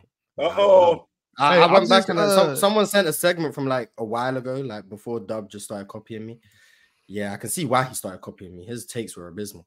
So that's yo Mars. That's the first thing I seen this morning the first thing I seen when I opened my phone was a dub another Kareem Abdul-Jabbar take. I want to make sure, is that recent or that's like being recycled from 2 years ago, or is Dub still on this Kareem Abdul-Jabbar take? What's the Kareem take about Kareem and Shaq? Kareem and Shaq. It was Dub not respecting Kareem's competition. That was recent. That was recent. Yeah, see, that's what I'm saying. Like, notice how Dub just crashes out when he just goes on his own lane and starts making his own takes. It's despicable that you know what I'm saying. Like, you know what? I gotta hold y'all accountable. For this. Not y'all here. I'm talking about y'all, Ron. I'm talking about y'all. I'm talking about everybody that's facilitating. You just said not y'all here. It's Mars' fault. What I'm saying is I'm not talking to Mars. Well, kind of talking to Mars. Who been with Dub the most of anybody? I'm talking to J-Rob and Chill. I'm the one who improved him. I'm blaming whoever does the social media. I'm blaming them too. Who keep profiting off of Dub was making clips. Is crazy. His own propaganda. Yeah, Dub was the clip maker. Yeah, I know that's what I'm saying, but I'm talking about recently because he said he doesn't do it no more. So I'm saying whoever is still profiting. Yeah, so that's what I'm saying. I was talking to him. I blame y'all. I blame Ron. I blame you. I would give. So what about your disrespectful clips when you be disrespecting people and when you put out bad takes and when you push bad narratives? Who would blame for that? You can't blame me. You can't blame whoever. You're 100% culpable for Dub. That's your man. I improved him. His takes were off the wall. He started copying me, and now only 10% of his takes are off the wall. You're welcome for the 90% of his takes being solid because they just come from me. You're welcome. I can't control that he wants to do his own thing sometimes. Like, sometimes you just got to let your little kid fall over so they can try and learn. Like, I can't just hold his hand through everything. So I'm sorry that he does something by himself sometimes and ends up blowing the place up. Like, that's not my fault. I tried to give him some independence. He copies me. Well, it's obvious that it's not working, Mars. I was trying to give him some independence. And how's that going, J-Rob? How is that working? I'm going to be honest, bro. I don't know how bad From the Logo was. I don't know how bad From the Logo was, but I'll be real with you. I love Dub. I love you when you watch this. But that gridiron show you did the other day. Was he rotisserie chicken? Yes or no? Bro, he might have been pulled pork, gang. right off the joint, full pig, straight through. They roasted him up, fall off the bone. Hold on, he had the apple in his mouth. He was served with coleslaw, pickles, corn, and all the fixings, bro. He crashed out. I was like, oh, Mac salad too. I got the Mac salad at the Hawaii. Mac salad with the sweet pickles. All right, I might go get that tonight. So maybe we need to get to the bottom. Brioche buns. This is now your responsibility, Mars. Like you see, like in the words of Mike Lowry, not Mike Lowry. I'm sorry. In Bad Boys, when Martin said, "Yo, see what happens when you go off? You get in the shit without me. See what happens? See what happens when you go off without me? See what happens?" Yeah, but I can't just intervene in free will. I gotta let him make some decisions for himself. Like he made the decision to start copying me. I didn't tell him to do that. He made the decision to start copying me. But then every once in a while he wants to stray from the path, and like I'm not gonna steer him back in the right direction. Go do your thing, man. Wait till I can't do anything about that. Did he bite your style, Mars? Is that what you're saying? He bit your style?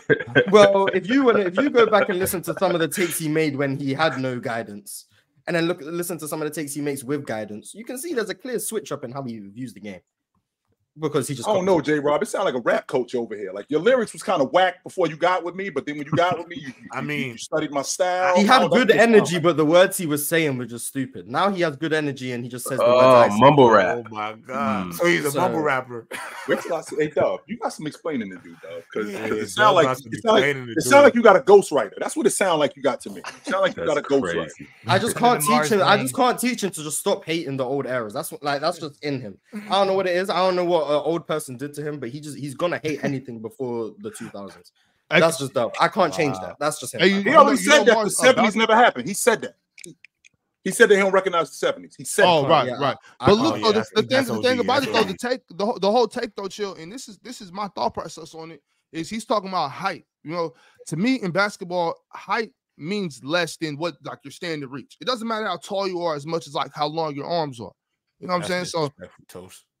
You know what I mean? So like Rondo was what 6'1", Rondo was like 6'3", and he had like a 7-foot wingspan or something. Yeah, so he more like 6'6". You know what I'm saying? More like 6'5". That's why Jalen Williams looks so tall because he's at 6'5", but he got like a 7'2" wingspan. So right. So when you like how big do you play? Why Desmond Bain looks so small? Exactly, Slim. Exactly. He got them alligator arms. Desmond Bain does have them alligator arms. If you're 6, like to me, like okay, so if you're 6'7", 6'8", but you got 7'3" wingspan. You know what I'm saying? You can play. You're 6'10". You know what I'm saying? So like, it's that factors in, and you can even play big without that. I mean, someone said, I don't know who said it, but someone said Grant Williams, and I'm not going to sit here and act like he's this premier. Like he's not Draymond, we know that, but he plays bigger than what he is for sure. And it's just about like, how physical are you going to be? Obviously, how quickly do you get off the ground? I think that's something that people don't consider a lot. Is not how high can you jump, but how quickly can you get off the ground? Because Sengun, we were talking about him earlier. He's got a decent vertical. His combine number for his vertical was not bad, but he just doesn't. It's just a very long load up. Yeah, for him slow. He needs a lot of momentum for you to see the maximum capability. But that's twitchiness. Twitchiness is really twitchiness. I think twitchiness is his natural. If you have the quick twitch fibers or not? Nah. He just needs to work on it, man. He just needs to work on it. Well, I can work on quickness, but you can only be so. You can only peak out. Like, he'll be Zion if he works on it long enough. Shut up, bro. Maybe not Zion, but you can get up quicker. It'll be above average. And it's about how you work out and different types of workouts and the way you work out. You know what I'm saying? All that matters. Having quick twitch muscles as opposed to being slow, and you can work on that for sure, Morris. For sure. Yeah, you can work on it. I mean, I've dunked in my life, and I'm convinced that when God designed me, He said this dude right here is not about to dunk at any point in his life. I just don't have the quick twitch fibers, but I worked on it. I got there, and then as soon as I stopped working on it, I lost it. So you can maximize, but it's not the same as shooting. I won't tolerate that, Mars. I saw what you were doing. You didn't slip it by anyone. All right, y'all. We got a super chat from Treylet. He said, why Mars keeps saying we? Thought he separated himself from the Rockets. We is the whole NBA. Okay. I'm a fan of the NBA. We is the whole NBA. Well, first and foremost, he never separated himself from the Rockets, right? So we didn't break up. We just said we starting to see other people. It's an open relationship. Yeah, we ain't officially broken up. Y'all still got a marriage certificate, though. Yeah, it's open. Okay, a marriage can be open. It's despicable. Open relationship. I've seen many people are in open relationship. It's 2024. You guys got to keep up with the times. Open relationships a new way. Yo, that's not the way for me. I don't condone it. It's not, J-Rob. It's not the way for me. I don't condone it. It's the way for some people. It's the way for some people. Right. It's the reason why I wifed you. It's the reason why I did that. I hear you. Loyalty's dead. I hear you, Mars. That's exactly. nuts. Open You'll be in an open marriage, Mars? Open relationship vibes? He already in it with the Rockets. We already know where Mars. We know Mars already given us. Mars already gave us his allegiance logic, and he's made it clear that the minute he is not happy, his logic is, why am I still doing this? The minute he's not happy, why am I still doing this? There's no reason for me to continue to build with you despite all your flaws when there's somebody else who's better looking, more flashy. Doesn't make a difference. Why should I stay with you? So Mars has made it clear his commitment to you is very minimal. So whatever you got like going it's on, a bad thing. That just makes sense. Here we go. Like, why would you stay with the worst person who makes you unhappy? Sacrifice, bro. You gotta sacrifice. Why? Okay, first and we live foremost, once, and you want me to sacrifice my happiness? Sacrifice for you. You're telling me I ain't finna be out here miserable for nobody. And ain't nobody saying it's gotta be miserable. What I'm saying is that you spent 18 years being a child. No, J-Rob, I'm gonna tell you from somebody. I'm gonna tell you from somebody that I live with myself, J-Rob. J-Rob, I'm gonna tell you from somebody real serious. You know, I ain't trying to get too personal, y'all, but for real, bro, that shit is bad for them kids, bro. Growing up in the house with it's clear that there's no love. I grew up like that. My people were supposed to. They finally did, but they're supposed to do that shit like 10 years ago. Like, what are y'all doing? You know what I'm saying? We ain't here miserable. Don't think you're making your kids happier by staying with somebody when y'all don't love each other, y'all hate each other, y'all actually are detriment to the children, bro. And I can definitely get with that logic, but back to Mars. Mars has made it clear that there is no allegiance. When you build an allegiance with somebody, however, you do tolerate their flaws, like this Houston Rockets team. But not if they make you unhappy. The flaws can be tolerated as long as you are happy to accept them. If the flaws are making me unhappy, why would I stay? Nah, Mars, I don't got you on this, Mars, because clearly you guys just want to live an unhappy life. Just check me out. Just check me out right quick, Mars. Check me out. You're just being very impatient. Clearly, it's a lot of good things going. You can see the growth. You can see the potential. You can see. Whoa. Oh, so Lever, you need to mature. You need to get better. You need to do your best. You need to raise your credit score. I need to go be happy while you work on yourself, and then I will come back. Mars, that's if you crazy. Oh, she don't want you no more, Mars. She done leveled up. Okay, then that is what it is. I can go be happy elsewhere. Mars, I'm not about. You only live once. If I live for 75 years, there is no reason for me to sacrifice the happiness on my life that is so short for no reason. I'm not about to sacrifice happiness when I only get 75 years on this planet. I'm going to try and be as happy as possible for as long as possible, because there's nothing after this. Why am I about to just sacrifice my happiness for someone else so they can be happy and I just got to suffer? No, I'm not. Hey, Mars, shout out to Mars' future women in his life, man. I'm praying for y'all. Mars, what's more pleasurable than watching your chick grow? Huh? What's more pleasurable than watching Amin Thompson be able to shoot 35% from 3 in 3 years? I can watch it from the outside and be like, oh, that's nice. Matter of fact, I don't need to go through the suffering of watching Amin Thompson shoot 14% and pray that he's going to improve. I can just watch from the outside don't and take be life like, advice from Mars. And then if he doesn't improve, that's great. You would die lonely. Nobody holding your hand. I may die lonely, but I will die happy. Hey, Mars, I got a couple chicks I got to cut off because I'm actually starting to get your logic. Shoot me on the side what you be texting them, so I can let her know that breaking up through text is crazy, man. I don't get why you guys are to just be unhappy. What's wrong with y'all? We can shoot you in person. It ain't gonna be you know I will. You break up with somebody, you still want them to say good things about you. You still want to be able to, talk to them if you need someone, if they need something. You don't want to break up with somebody and leave it like they you know what I'm saying? What's wrong with y'all? What? Not if you're a scumbag. I'm about to say that's crazy. I'm not gonna lie to you. I'm 100% with Mars. I don't get the whole being unhappy thing. The moment I'm unhappy, I'm out of there. What are we talking about? Like, what is there to talk about? And if you're an ex, I don't give a damn what my exes say about me. So wait, anytime you're honestly, I hope it's all bad. I hope it's all bad. I don't want y'all to get about it. I think it's a matter of where your happiness comes from. I hope you tell all the negative. Don't take. I hope I made you absolutely miserable while you were with me. If the only source of my unhappiness is one person, why would I keep that one person in my life? That makes no sense. You wouldn't. That's all I'm saying. Like, I'm not about to just stay unhappy for their benefit. But what if you still make them happy and they want you to fight for their love? I hate that. J-Rob, that's crazy, J-Rob. Get out. I'm being a little toxic. Make sure that door hit him in their ass on the way out. Yo, that's why I'm just trying to see why they talking bad about you. If they was unhappy, they might have been happy. They just didn't want you to be unhappy. You feel me? That's what I'm saying. Oh, this is getting toxic. What's next, man? I protect my happiness. Elite you guys can sacrifice yours. I protect my happiness. Slim, as the one guy up here that is white. No, I was gonna say that was on the honor roll multiple years. Can you give us logical advice? I didn't know he's the only one. Wait, talk about right. I was about to say, problem with Ron is Ron is disrespectful. Now I'm hosting. Now I'm honor roll a couple of times. Hey, I'll tell y'all. I was not an honor roll student. I just happened to be a. My bad. Ron. Straight xenophobia. I got him mixed with Ori. Ori was on the honor roll. He told me. Xenophobia is if you're from a different. This is why I keep my degree on me. Let me be Ernie Johnson. Highly educated black man. Let me be y'all's Ernie. That's why it's behind me at all times. Here's my take. If someone in your life, and this can go for with basketball, but mainly relationship talk. If your happiness is predicated off of like, if you're immediately unhappy the second you're the slightest bit uncomfortable with someone in your life, then that's a you issue. Thank you. That's a you problem. Because at the end of the day, you'll never find someone that's going to make you feel 100% like good all the time. There's going to be give and take. And for me, if I'm looking at, like trying to get in a relationship with someone, if the second they're uncomfortable, then they're like, and they're out, then I'm like, okay, that's not someone who's going to sacrifice for me. Why the hell would I sacrifice for them? That's how I see it. Well, no one's saying you feel unhappy one time and leave. Well, that's what you're saying.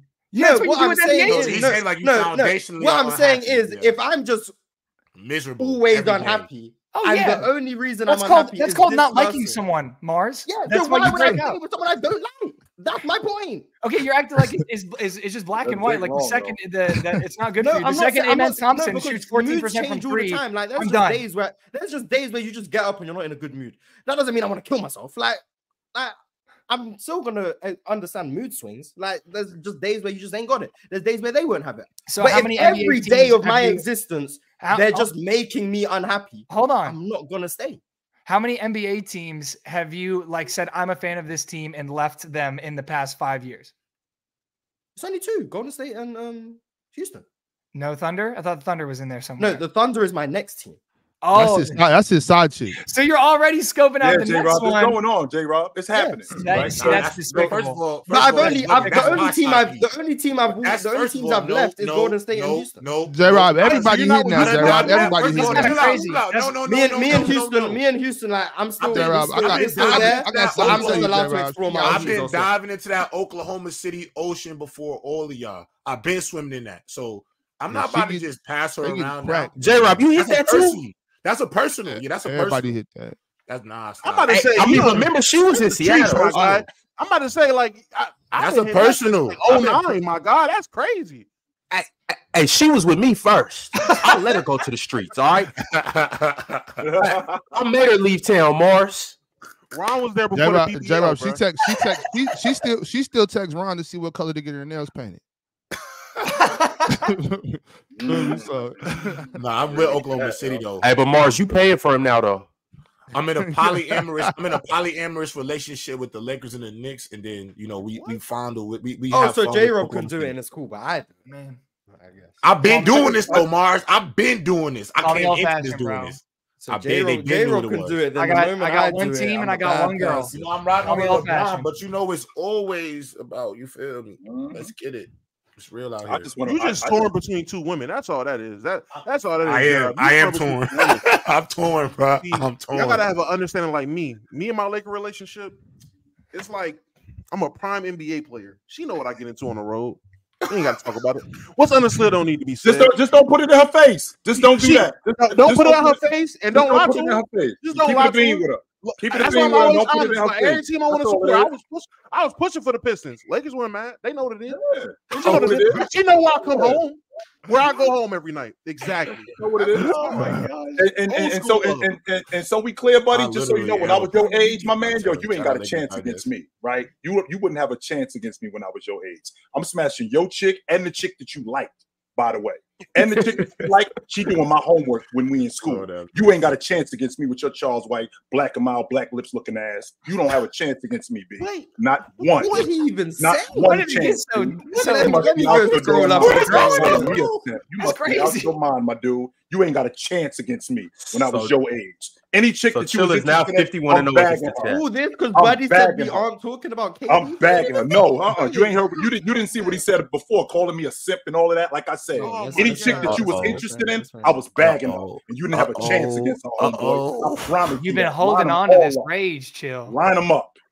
Buddy. All right, fellas. Let's all put our game faces on. It's time to be serious now. Hey, Ron, I got time today, Ron. I got time today. I got time today, Ron. Yo, all right, y'all better be cool. I'll just unleash chill on y'all. Yeah, hey, chill with chill coming on in a few hours. Yeah, I'll tell you that right now. I got time today. Yes, I do.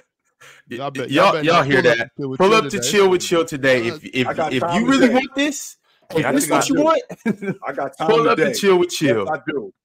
Hey, the show at 5 p.m. Eastern. Yeah, I'm dropping that link at 5:01. I might have to pull up my damn self just to say hello, see what's going on in there. I'm dropping that link at 5:01. You would have with me though, my man. I bet you would have said that with me. I bet you would have said that with me when you seen your chick that you used to be with me. I bet you would have said that to her. What you doing with that nigga? You might not have said it before because you ain't never ran in me. That's why you ain't never said it, because you ain't never ran into nobody but me. Like I told you, B, I got time today, Ron. I got time today. Snitching ass. All right, y'all. I got a gang of super chats. We got to get into this SGA talk. I got a whole nother crazy topic that I'm gonna slap on the screen that you guys are gonna lose your mind over. Draymond he said some Draymond type stuff, and we gotta address it. Draymond being Draymond. But hold on, no, I got some super chats. So let's start from the top. Almighty Lambo said, so when we get beat by the Knicks, it's only because we soft. But when we whoop the best team in the NBA, the narrative is all Tatum. Y'all was yapping y'all ass off. When we lost the other night, I synced it. Ron just wanted to push a weird Boston agenda. Jayson Tatum agenda. That's what that was. It was he waited a month for them to lose. He waited a month for them to lose a game. And started pushing an agenda like they just weren't. Mars, I'm saying though, these are characteristics that I've been seeing for a long time. Yeah, you didn't see it for the last 11 games. You just waited for them to lose so you could say, "Oh, look at these characteristics." They get like, all right, Mars. When the playoffs come around, and then 16 in the playoffs. When the playoffs come around, and Jaylen Brown and Jayson Tatum start playing peekaboo in the fourth quarter, I'm just gonna be the one to say I told you so, and nobody else. And then when they do, what if they want? I'm gonna say have the best team in the league, so they should do it. Like it's gonna be a lose-lose. Yeah, it is. Like nothing they do is going to move you, because if they do succeed in the playoffs, they're going to be like, they got Porzingis. I mean, that's wrong. That's wrong. That's what they're going to do. So, like, whatever reason, you just don't like the Boston Celtics, and no matter what they do, you're not going to change your opinion on them, whether they win or lose. If they lose, it's going to be validation. If they win, it's going to be like, well, why you taking that, Damo? No, because all we have to do is hold Ron to it. Just like Ron said, he feels that when the playoffs come around, Tatum and Brown are going to turn into the same number twos I said they were last year. I get that. What I'm saying is let him believe that. But because everything has a possibility when we talk about basketball, we don't know the future. If they do go, and this is the year of the Celtics, and they win, we're going to hold them to that, and you're going to present the exact opposite stance. You're going to talk about how great they are. You're going to praise them. You're going to give them their flowers, and you're going to be as loud with the praise as you are with the disrespect. That's all we can do, right? You fight that, Ron? Ron, your take is that Tatum and Brown don't play well late. And like that's your take, right? They, at least offensively, they disappear a little bit. I have a couple different takes. Okay. My first take is that they just can't fuck with the Bucks. Okay. My second take is I think they're going to struggle against the Knicks. I think they're going to struggle against the Heat. I think that if Joel Embiid comes back, they'll struggle against them too. For my sure. third take is they own Philly. They own Philly. What are we talking about here? My third take is that Jayson Tatum is not who you guys say he is, okay? Right. And that's the final exclamation mark. When it comes down to it, I believe that he's going to crawl into that shell that him and Jaylen Brown rent out every year around. So the same logic that you were having with Halliburton, right? Where he hasn't been very good lately, but when he was good, we had to respect the fact that he was doing his thing. So when Jayson Tatum and Jaylen Brown, who I think, I'm not definitive like this, just so we know, Damo, I ain't betting. I don't got the rent check on them like I did on the 2001 Lakers. I ain't that definitive on them, right? But I do think that they're going to win it. But if they do win it, Ron, this stance that you have on them, you have to come off that. You have to. If they win it, it depends on how they win it. State has to stop. But there's no way that they winning it. There's no way that they're winning it with them two dudes being average or above average. Listen, I think they could. I mean, it's the best roster in the NBA. If Porzingis ever come out and play out of body, and they just play like their regular season selves, they can still win. I think so too. If both players outside of them elevate their games and they don't fall off, if they stay around to where they are in the regular season, if there's no dip, no fall off, they can eat. I'm not gonna say easily win. They can still win. Right. So to your point, Damo. So if Jayson Tatum is still playing at the level he's playing, which is I think arguably a top 5 player in the league. So if he's playing like that, and Jaylen Brown is playing like a top 20 player in the league, arguably like a top 20 player, plus Drew Holiday raises his game, Porzingis raises his game, Derek White raises their game. That's not a fall off. These guys are still doing what they were doing.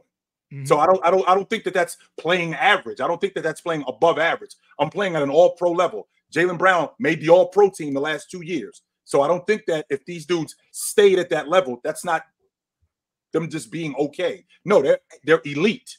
And I think that that's the only way that they can win. Those two guys have to at least be where they are right now. All right, y'all, to keep it pushing, Renji said, fun fact, since Kidd has been in Dallas, they are 39-44 against East teams and 85-58 against West teams. Maybe they just don't take the Eastern Conference seriously. Or they're a bad road team. I mean, at the end of the day, Glenn, you a Dallas guy, so yeah, I am so out on Jason Kidd, and I have been out on him since the moment we hired him. I don't care that we so you were never in finals. You were never in. It was a PR move. It was a PR move. So y'all remember that year, right? That Carlisle walked. He didn't get fired. He left. Yeah, he chose to leave the Mavericks. We fired our GM, Donnie Nelson. Luka loved Donnie. Donnie's the one who was like, this is our guy. We want Luka. Fired him. Everyone's panicking. This is Luka's year when he's going to resign too. That's what we're trying to do. That's the thing we're trying to push. So Cuban and ownership, they say, okay, well, we're going to go full 2011 on everyone. They hire Michael Finley as a special advisor to the GM, I believe, or some type of basketball ops job. They hired Tyson Chandler to be on the coaching staff as well. And then they bring in Jason Kidd, who has had zero success as a head coach in the NBA.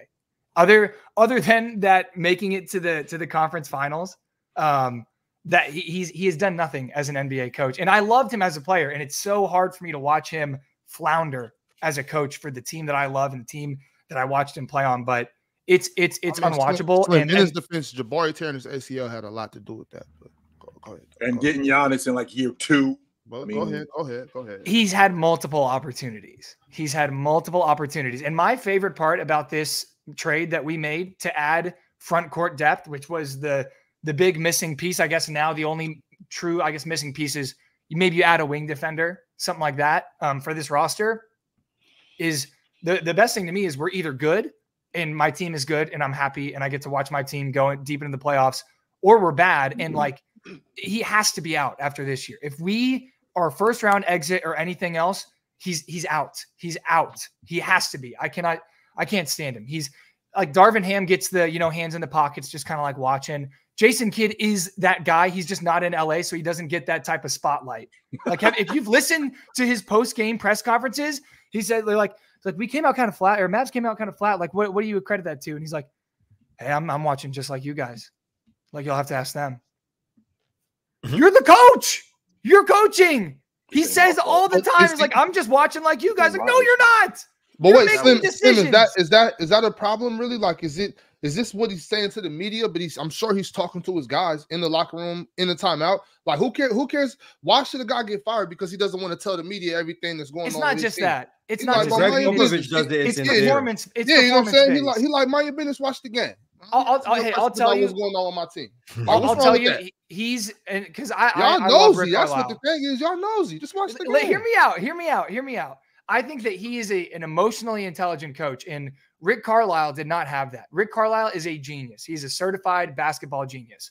He's had the best offense in NBA history 2 times in the past 4 years. That's insane. So, like, give him his flowers there. He is not an emotionally intelligent person in terms of dealing with human beings as a coach. Those are the 2 sides of coaching, X's and O's in dealing with humans. A lot of people will call it like, I'm a rah guy, or like a true X's and O's guys. And usually you build your coaching staff to balance around that. Kid is a very emotionally intelligent guy. He connects with the players. He's a player's coach. I get it. He is that guy. He was a former player. I'm not anymore, but he played with a lot of guys that were in the NBA and now are still working in the organization, yada, yada, whatever.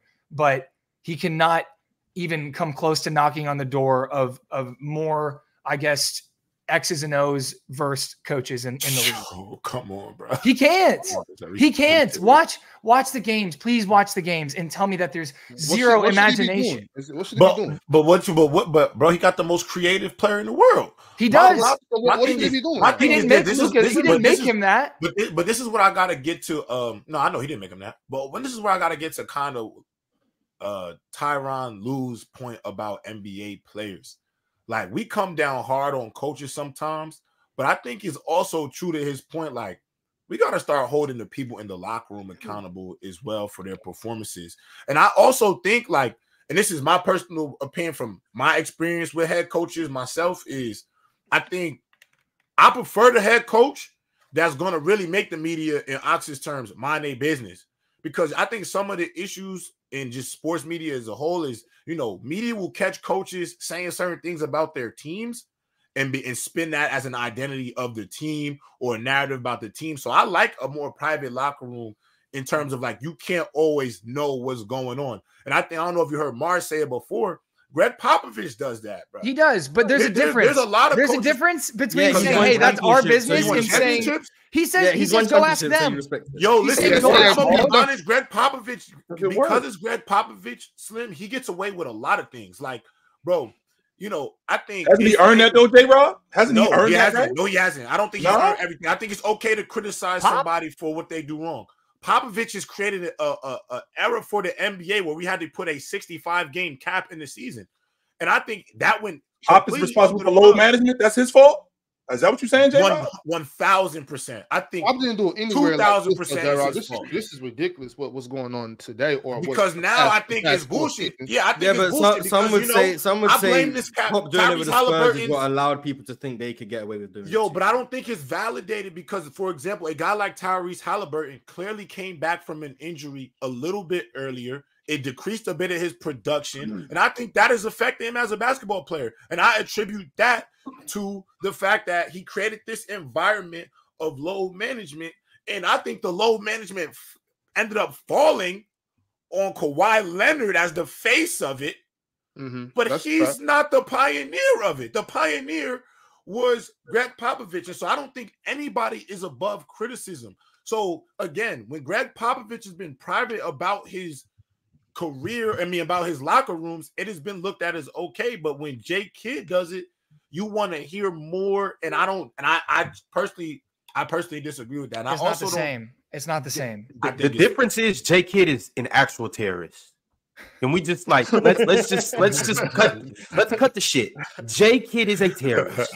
Okay, he is on terrorist watch. Why is he a terrorist? What does he do? What is the specific coaching flaws?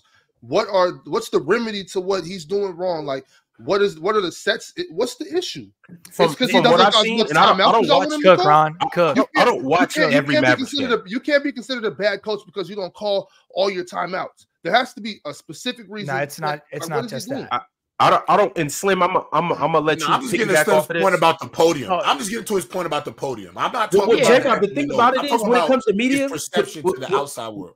When it comes to media, you guys can't be mad at him deflecting questions or make it seem like it's nothing. Because here's the thing: the media would be asked. It would be a different narrative, and they would be asking good questions if the Mavericks were performing up to par. So you can't. That if the Mavericks were the 1 or 2 seed, then it would be a whole different narrative. But it's not a different narrative because J Kidd is a terrorist. You see what I'm saying?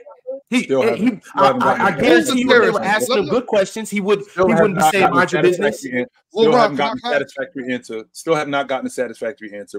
And the other thing about Greg Popovich, I'm waiting for my turn. Slim's the Dallas fan, so I think I think Slim might have an answer. But on top of that, I want y'all to answer the real question here: who's the terrorist? Because if you ask me, J Kidd ain't the one out here throwing grenades. So who's the terrorist? Oh my God. That's why J Kidd is the coach, though. So who's J Kidd can be implementing a better offense. Ain't the one out here throwing grenades. Terrorists throw grenades and bombs and shit like that, right? J Kidd can be implementing a better offense to make Luka more efficient, to make Luka more effective. That would be nice. Like that. That would be nice. That would be a whole lot nicer. A whole lot nicer. On top of that, J Kidd's rotations are abysmal. Abysmal. He for whatever reason, he loves playing a 6'9" guy at the 5 and being like, yeah, we're gonna just run. I believe that's called small ball. Yeah, yes. And guess what? When you have a 6'7", 300-pound point guard, it doesn't work. It doesn't work. He's not at his best when they're just running up and down the floor. You have to you have to pace and space. You have to slow stuff down, and you have to run stuff to put Luka in an opportunity to make a play that he hasn't completely manufactured himself. We see so much of that. People complain about Luka ball in the usage, whatever. It's because there's nothing happening in the offense. There's no actions to put him in a good situation coming off of a screen or anything to where he has to create it himself. They just get him the mismatch and they say, okay, go ahead. And they did it with Kyrie. In his defense, Big Ox, I have seen Luka on the bench when Jason Kidd is run up and play like, not this shit again. Not way. No way we running this again. And also, the best coaches can polish a turd. Jason Kidd has not ever done that before in his life. Rick Carlisle, his whole career was spent doing that. He's doing it. I mean, obviously Indiana they're okay, but in post-trade deadline, they look a lot better. But he was doing it in Indiana before they even traded for Siakam and put together a bit of a more championship-ready roster. Not that I think they're there yet, but either way, Kidd has an idea of the way he wants to play basketball. And it's not based off of the roster that we have. It's based off of the way he's wanted to play basketball since he got to Dallas. And nothing's changed. The roster has changed drastically, but he has not changed the game plan. And to me, that's all I need to see. I mean, we can get into the specifics. Like, I'd love to watch some film on it and point out, like, don't think there's anything better here to run in this situation other than to just let's just get a big on Luka and then just let him work out for 10 possessions in a row. But Slim, all J Kidd's career, all you heard when he was talking to reporters was him stressing the importance of moving the ball, getting the ball up the court, moving the ball early. He used to talk, especially like when he was in his older days, he was always talking about getting off the ball, running something, you'll get the ball back. That was J Kidd. I heard him say that multiple times to multiple reporters. That's all he was talking. I just can't imagine that as a coach that he's just so obsessed with not moving the ball the way he was so obsessed with when he was playing. It's just mind-boggling for me to think that. Now, I'm not saying it's impossible, but I'm just saying, like, for somebody that was such a smart hooper and really pressed and stressed moving the ball, I just have a hard time believing that that's the offense that he wants. That's the offense he's implementing. So if he wants it, if you want it and you're the coach, then make it happen. Then quick, tell your star player, hey, you need to do more over there. That was my next question to you, Ox, because the offense, the way it's running, the guy who's implementing that offense, do you think he wants to sit him? But he can't because of who it is. He can't sit Luka. He can't because of who it is. But this is my thing though. Are we sure that Luka's like, yo, we don't got the personnel for me to be moving the ball around and doing all this and that we can't do this. Just let me have the ball, let me do my thing. Like, I mean, I could be wrong though, Slim. I could be wrong. It's just not connecting for me. That's all. It's just not connecting for me. I do understand that think about when the Mavericks did have success under J Kidd. It went to the conference finals. We had 3 guards that could isolate any mismatch in the NBA for the most part. With obviously, don't think about the player he is now, but the player he was on that team. Spencer Dinwiddie was cooking anybody that couldn't move their feet. We were pitching it to Dinwiddie and letting him isolate him. Brunson, Luka. and it worked. But the thing is, you cannot rely on that on just like mismatch basketball unless you have a crazy like all-star roster of isolation scorers. I mean, I look at why for a while the Cavs couldn't get past the Warriors because they played two very, very different styles of basketball. Where Golden State is running stuff off ball more so. It was more of a college overseas pro type offense, and Cleveland was playing your turn, my turn a little bit, and that can work. It can work, but I think the consistency lies in better offense, better run, more coach involved offense, I should say. All right, y'all. Moving along. Liam McLean said, Ron just looking for a reason to hate Tatum. LOL. They lost by 1 point. Yes, they should have won. They go on an 11-game winning streak. No flowers. To him at all, one loss. Quote unquote, look at Tatum, how bad he is. Come on, Ron. It was a bad agenda. Have some integrity, Ron. That was despicable. I'm just saying, it doesn't look like things have changed. Despicable, man. I expect way more than you from like. And I expect way more for a player that's top 3. Think about that for a second. Think about that. Mars, they say this. They say these things. They say he's top 3. They say he's better than Luka. So top 3 players can't have a bad game. Not a bad game. Just scored less in the second half. That's all, Damo. He scored less in the second half. He didn't have a bad game. But even 26 and 13, he was balling down. Damo. But even if you want to say a bad game, a bad half, bad quarter, whatever it is, a top 3 player can't have that. Because again, they didn't just go on an 11-game win streak. They did just blow the Warriors up by 75. And there was no how many, Damo? Yeah. How many?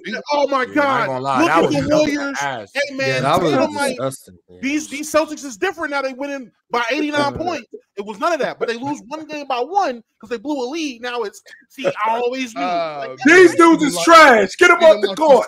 They trash, Damo. Nothing changed. I don't remember the Celtics beating nobody by 79 points. That's never. I cannot remember the last time they did that. That's different. That's different Celtics work. I looked at them differently. They blow. Talking about Ron. What are you talking about, Ron? All right. Hey, what are you doing right now? The playoffs are in a month. I'm telling 6 weeks. I'm 6 weeks. I'm gonna point back to this exact game. I'm gonna just tell y'all 4 points in the second half.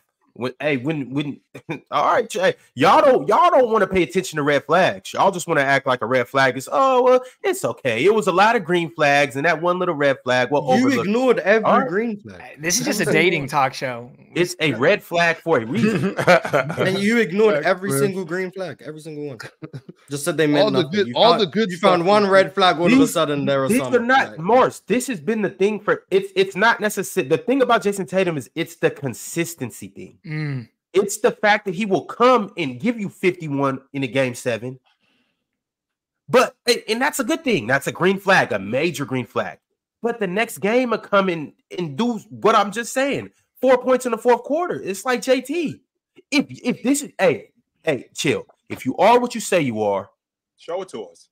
That's all I be asking, JT. Can we please get you consistently cooking? That's all I'm asking. You're just talking about consistently cooking on buckets. And that's not the only thing. Well, every game, though. Right? And that's not the only thing that wins. That is not the only thing that wins. But nobody goes and puts on a superstar performance, and then the next night it's like, yo, what is this? Really? So how come you don't mention when they score Steph Curry? That literally happens all the time. What are you talking about, Ron? What was it? That happens all the time. Steph Curry has 3 games under 10 points this year. Like Ron, are you kidding me, bro? That happens all the time. JT is one of the more consistent stars because he's one of the more inconsistent stars that we have. Hate JT. In terms of tier 1 superstars, guys that people would put in that upper echelon, Jayson Tatum is the least consistent one. I agree with that 100%. Okay, but look, but check this out though, Slim, because this is what I'm looking at.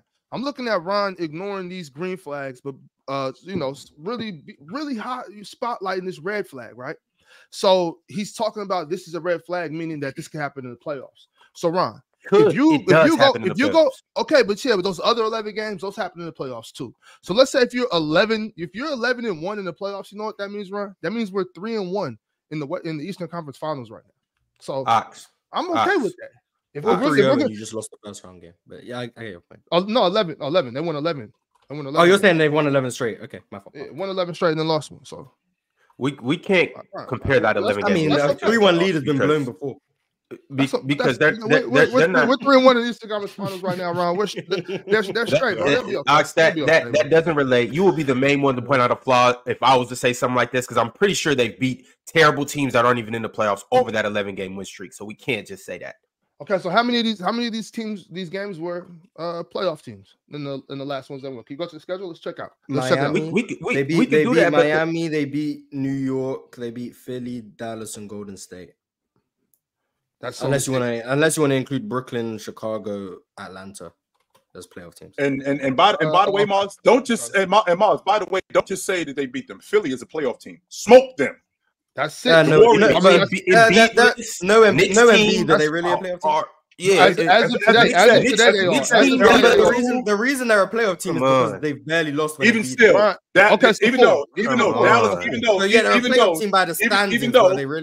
even though Dallas comes to Boston, smokes them. Yeah, the Knicks, they go to New York, smoke them. No Julius Randle, no Giannonobi. Still smoke them. Yeah, but I'm just saying, like, technically they're playoff teams, but then if you look at like who they're missing, the reasons why they're playoff teams aren't playing in the games. So, oh man, they're the best team. They're the best team in the NBA. The pessimist would argue. The pessimist would argue if you beat Philly without Embiid, are Philly without Embiid a playoff team? I don't think they're playoff. I would not be surprised. Are the Knicks without Randle and Anunoby a really good team that's moving you in terms of no? Beat them? Unfortunately, so right now we need my. That's all I'm saying. Like, I mean, I'm still like an 11-game win streak is an 11-game win streak. I'm giving it praise. I'm just saying, like, I can understand why someone wouldn't be moved by them beating. The pessimist. But still, can we play the game the same way though? I need to go back in these 11 games. I need you to tell me who missed those games for the Celtics. Didn't KP miss some games? I think KP missed the game against the Warriors. He didn't play against the Warriors, and they beat them by 50. You know what I'm saying? He didn't play the Celtics have beat 3 teams by 40 plus in this win streak. They beat Memphis by 40. They beat Brooklyn by 50, and they beat Golden State by 52. That's impressive, no matter who you beat. That's ridiculous. And they beat Golden State without but Ron, if they lose to Brooklyn, Ron is up here roasting the Boston Celtics. If they lose to Brooklyn, that's going on. Yeah. If they lose to Brooklyn and they're up 22 in the fourth quarter, yes, chill, I am. Right. If they let Dean Wade drop 20 in the fourth quarter, yes, chill, I am. And ultimately, like how I keep saying, if your star player is nowhere to be found, who is a top 3 player in the NBA, he should be in MVP talks. This, that, and the third. Am I not supposed to say nothing? Because I swear, if this would have been the Bucks, and if Giannis would have did this, y'all would be up here calling my man trash. Y'all would be up here calling my man a fraud. Y'all would be up here calling my man run and dunk man, a fake defender. This, that, and the third. Doc Rivers is a fraud. And then where was Damian Lillard? Because I haven't brought up Jaylen Brown yet. And then where was Damian Lillard? Bay Area Kimba. This, and this. But when Dame does perform, 41 points. Giannis doesn't play. They get a big time win. Okay, Ron. It's crickets. We spoke about that game. Whoa. That's crazy. Even when they do play bad or have a tremendously bad performance, I don't bring that shit up. If it's brought to my attention, Oxum hit me with a, hey, Dom, I know you've seen what Dame did. Then I indulge in the Bay Area Kimba. I don't bring them up. I don't sit here and pray on their downfall. I acknowledge it when it's brought up. What I want to say is ironic you have this stance, but you were the same guy in the playoffs that were off of the bandwagon when it came to the Sixers, but then you've seen Joel Embiid do some of the same stuff, and then you're back on the bandwagon, but then when he gets hurt, it's the same story. So I'm just saying. That's kind Ron, are you done yet with the Sixers, Ron? No, I think Joel's going to come back. And I just said that the Celtics are going to struggle against the Sixers. Yeah, you just don't like the Celtics for whatever reason. Because there's no way you could be like, look at what Boston's showing you throughout history and then ignore the Sixers history. Now, like you can't have team success is different. Team success is different from individuals. It's a little different this year. I believe in Nick Nurse and Tyrese Maxey and the loss of James Harden. All of those things in culmination. I'm starting to get sick of this Nick Nurse stuff. I'm really in. You don't recommend Nick Nurse? Hey, this year in the fourth quarter, I like Nick Nurse, but we just do this too much. And then if Nick Nurse never wins another championship, then they're going to be treating him like Doc. They're going to be, he only won because Kawhi went on that run. Like, Man, y'all do this all the time with coaches. I'm sick of it. I'm sick of it. This year in the fourth quarter, Jayson Tatum is shooting 41 from the field, 33 from three, and he's averaging 6 points a game and 6 points in that fourth quarter and just under 1 assist. It's not a narrative. It's not a narrative. It's just been the reality of his career. For what? You want to talk about grenades? Look at watch Jayson Tatum fourth quarter grenades every single game. Matter what Jayson Tatum's doing in the fourth quarter? Say that one more time. They're winning games by an average of 10 points. Yeah, because they have the best roster in the NBA. Yeah, so why does the best roster in the NBA? The games aren't close. Why does it matter what he's doing? I'm gonna tell you why it matters. I'm just saying because in the second round, those games are going to be close. They are going to be close. The Eastern Conference Finals, those games are going to be close.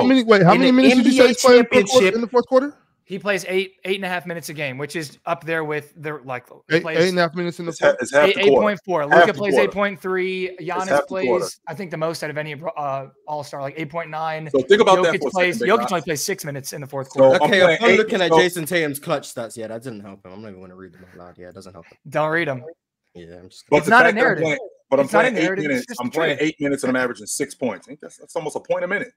Okay, well, look at the rest of the one efficiency. You're shooting. I'm sorry, if you're shooting 40% from the field, that's just simply not good. He's going 2 for 5 and 1 for 3 from 3, and I'm making a free throw. Yeah, that's what and he's a grenade. He's a grenade lover. He's a grenade lover. No way, Till. What are we doing? What's going on? Till, you can't fight this one. I know you want to fight tooth and nail for Tatum. It's not a narrative. You just can't. Till, you got to sit this one out. The numbers don't lie, and they spell disaster for Jayson Tatum. It's the truth. All I know because the numbers are lying right here, and they're lying a whole bunch. Because Mars just said they're winning these games by 10 points. Yeah, because they have the best roster in the NBA. Yeah, so Jayson Tatum's shooting 40% you can't from the keep field. saying that. Like I don't care who's on the team. They're winning these games by 10 points. Jayson Tatum is not up 10 out here just trying to cook everybody in the fourth quarter. Like we're not playing that style of basketball. Then be efficient. Right. Then be efficient. Then you want somebody to be efficient. Tell Luka to be efficient. These aren't close games. Bro. You want to look at Luka's these are not close stats. games, bro. Luka is shooting 52% in the fourth quarter this year. He's shooting 39.6% from three in the fourth quarter this year. So I will ask him to be efficient. And I'm glad you brought that up. So don't leave out the fact that Luka has 10 games this year where he shot 2 for 9 or 1 for 8 or worse at the long ball line. Bring that up too. Don't leave that out. That's important to mention. So you want to bring up specific instances rather than the season averages? You think let's do that? Okay, we can. I guarantee you, I can find some horrendous. I'm sure you could, but and here's my point. We're getting away from the point. We're getting away from the point. No, but with Jayson Tatum, I've got 1 for 11. Jayson Tatum, 1 for 8, 1 for 7, 2 for 13, 1 for 6, 1 for 6, 1 for 6, 2 for 11, 2 for 9, 2 for 9, 2 for 9, 2 for 9, 2 for 8, 2 for 8, 2 for 8, 2 for 8, 2 for 8, 2 for 8, 2 for 7, 3 for 10, 3 for 10, 3 for 10, 2 for 6, 2 for 6, 3 for 9. That's just this season, right? Yeah. Hey, what's up, Dom? That's like half the games. It's a lot. So we want to bring up what 10 games from Luka?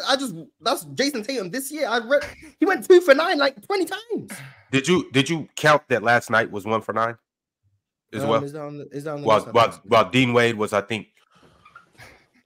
And that's just this season. Like, I'm sorry. I'm sorry. Luka can have bad shooting nights, but we're not gonna act like Jayson Tatum just doesn't. I got to hear what Damo has to say. He looks so irritated. He always got something good to say. He looks irritated. I just 3 for 10, and maybe I just wasn't paying attention because I was looking at like numbers from the other night. Maybe I just wasn't paying attention to how we got here. But I feel like this really could have been avoided if Ron could just start off conversations about Tatum by saying, "I'm not a Tatum fan. I have a bias against Tatum." That's it. Ron just doesn't like it. Hold on, Ron. That would have been avoided. I just need people to understand the Celtics are having a historical season in terms of win differential, in terms of how much they're beating teams by. They're beating teams so bad that we are sitting here, I'm listening to y'all have a conversation about specifically Jayson Tatum's numbers, specifically in the fourth quarter, in a year where they're historically blowing teams out, and then be efficient. Hold on. And then we're comparing it to Luka, and then having the Luka versus Tatum argument. We're not talking about volume. Production. If you're winning, if your team is winning, your individual numbers should be more efficient. I'm not even trying to argue it and say like one side is right or wrong. I think everyone that just indulged this argument is wrong as hell. Everyone should just be able to just be like, you know what? The Celtics are having a great season. The question wasn't about the Celtics, though. The question was about Jayson Tatum. Mars and I have been the quietest this whole joint. All I did was address the Luka had many games going like 2 for 9 from 3. So and the only thing I just want to ask you just ran down what Jayson Tatum. And I said Jayson Tatum does it too. That's it. That's all I did. And Mars, how did you get there? Because Tatum was getting cooked. Therefore, I don't know how Luka got brought up. Yeah, I don't know how Luka got brought up. Yeah, I don't know. Yeah, I don't know how Luka got brought into it either. That's my point. And that's the problem I have. You keep trying to compare Tatum to Luka. Like, I'm reading the comments of the clip that came out of me talking about people comparing Tatum to Luka. People genuinely think Jayson Tatum's better than him. Can I just throw one thing into the mix as well? I'm gonna just say this: the whole conversation about what Tatum is doing in the fourth quarter. I just think right now it doesn't matter because of how bad they're beating teams. But this is the caveat. This conversation on this episode on this day, this is going to come back up if they have a collapse in the playoffs, because then they're going to go to his fourth quarter shooting performances. And I'm going to say this again. I don't want to go off the rails here because, listen, I found myself defending Jayson Tatum because I do think y'all be talking about him like he's a scrub, like he's an average player, like he's a mid-tier basketball player. And I don't think that's the case. However, them playoff games, they're going to get close. They're going to be decided by 10 to 4 points. That's going to matter late. And if Jayson Tatum does not arrive in those fourth quarters, then I think this conversation will have some relevance. But I just think right now, I think the Celtics are truly only judged by their postseason performance. Instead of they're not measured by what they're doing in the regular season. How do you feel about Jayson Tatum? Clearly by his. Instead of fourth quarters, how do you feel about Jayson Tatum's clutch stats? Because that's the fourth quarters that actually matter. So, what exactly is this? What exactly is this clutch stat? Because we're only talking about buckets. That's all we're talking about. Okay, is that all we're talking about? Numbers. You got to give me numbers. Is that all we're talking about, Jason? I can read it. Go ahead, Mars. Give me the numbers. Give me the numbers. Jayson Tatum in the clutch this season. So Boston have had 24 clutch games. Well, that he's played in. I don't know if he's missed. Right. He's averaging 2.5 points in those situations, but it's only 5 minutes. 5 minutes on. Right. The last 5 minutes of the game. Shooting 32.6% from the field. Okay, 1 bucket. And 33% from 3. 80% from the free throw line. And his assist to turnover ratio is 0.5 to 0.3. So that's ugly. Okay, my only thing is this. Gross. Okay, I'm not gonna say I'm in love with him, Mars, because I'm really not. However, I'm gonna just say this. This is, I think, the measuring stick for him, bro. Like, I think, unfortunately, Jayson Tatum has entered the, and I feel bad because he's 26 years old, but he's entered the, are you gonna win a championship or not realm? And unfortunately, I hate that he is there because there are other players who are not in that area and they're damn near in the close age proximity to him. But that's where he is. It feels like he's at. And so it's literally I just want to make it clear. I think Ron is straight hating on Jayson Tatum. I think Ron is just straight hating on Jayson Tatum. But I also think it's crazy that we keep comparing Jayson Tatum to Luka every time there's a conversation about Jayson Tatum. It's not fair to Jayson Tatum. I think both are true. I think Ron brought up Jayson Tatum just to hate on him. I think that's true. Whether Ron likes it or not, I think he's just actively hating on him. But I also think the defense of Jayson Tatum can't be just to run to Luka every time. It's not. Luka is not just a measuring stick, Mars. We're not just going to go to Luka, right? I'm on record saying this. I think he's the best small forward in the game. Can we go to KD? It's not like he's terrible, and it's not like he's terrible in the postseason. He's not terrible in the postseason. KD was. He's had some inconsistent games, but he's also had some damn good games too. Damn good games where he's pushed his team over the top. Now, when you're talking about the best players in the game, when you're talking about, I don't think he's as good as Joker. I don't think Giannis neither. And at that point, and Luka, I still feel like him and Luka aren't that far away. But then after that, any one of them other dudes, I'm not putting them ahead of him. Any one of them, I won't do. Can we go to KD? We're like, let's SGA clutch that. Please. How good are they? Please. Let me look. I don't even Mars. I don't even know. Mars, I don't know, but I know they're better. I can talk. I don't even know. I just look. Shay's averaging. I'm ready to be amazed right now, Mars. Say that again. 3 points per game in the clutch. Yeah, so in 3 minutes, 3.2 minutes, 3.2 points. 58.8% from the field. 30% from three, and 87% from the line. With assist to turnover. 0.6 assists to 0.1 turnovers. So better. I mean, the numbers are better. The numbers are in better. 28 games. Right. So objectively better. The numbers are better than Tatum's. Yeah, probably less volume. Eye popping. Right. Well, he scores more points than Tatum. A bucket significantly more efficient. It's 2.5 to 3.2. The sample's always going to be small because there's only like 3 minute intervals. But he does average more points. 58% compared to 33% is crazy. It's a significant. Oh, absolutely. That part I won't argue. That part I won't argue, Damo. Yes, it's crazy. Yeah. No, you pulled the fourth quarter numbers, or was it the last fourth quarter numbers for SGA? He averages 5.5 a game. Same assists as Tatum. Shoots 56 from the field and 45 for almost 46 from three in the fourth quarter. If I recall, which is crazy. I think that different from his scoring in the fourth quarter. I do think JW. I think JW's their team is scoring in the fourth. I think they got to yeah, I mean, he has less volume. Jaylen Brown closes games for the Celtics, and Tatum ices. I mean, and at the end of the day, like the biggest thing for me is you can't just say if the Celtics win it, then Tatum is completely relegated of all these allegations. It still matters. I mean, at the end of the day, if we're just talking about the team, like it doesn't matter. You win a championship. That's the goal. You did it. Yep. Congrats. Yep.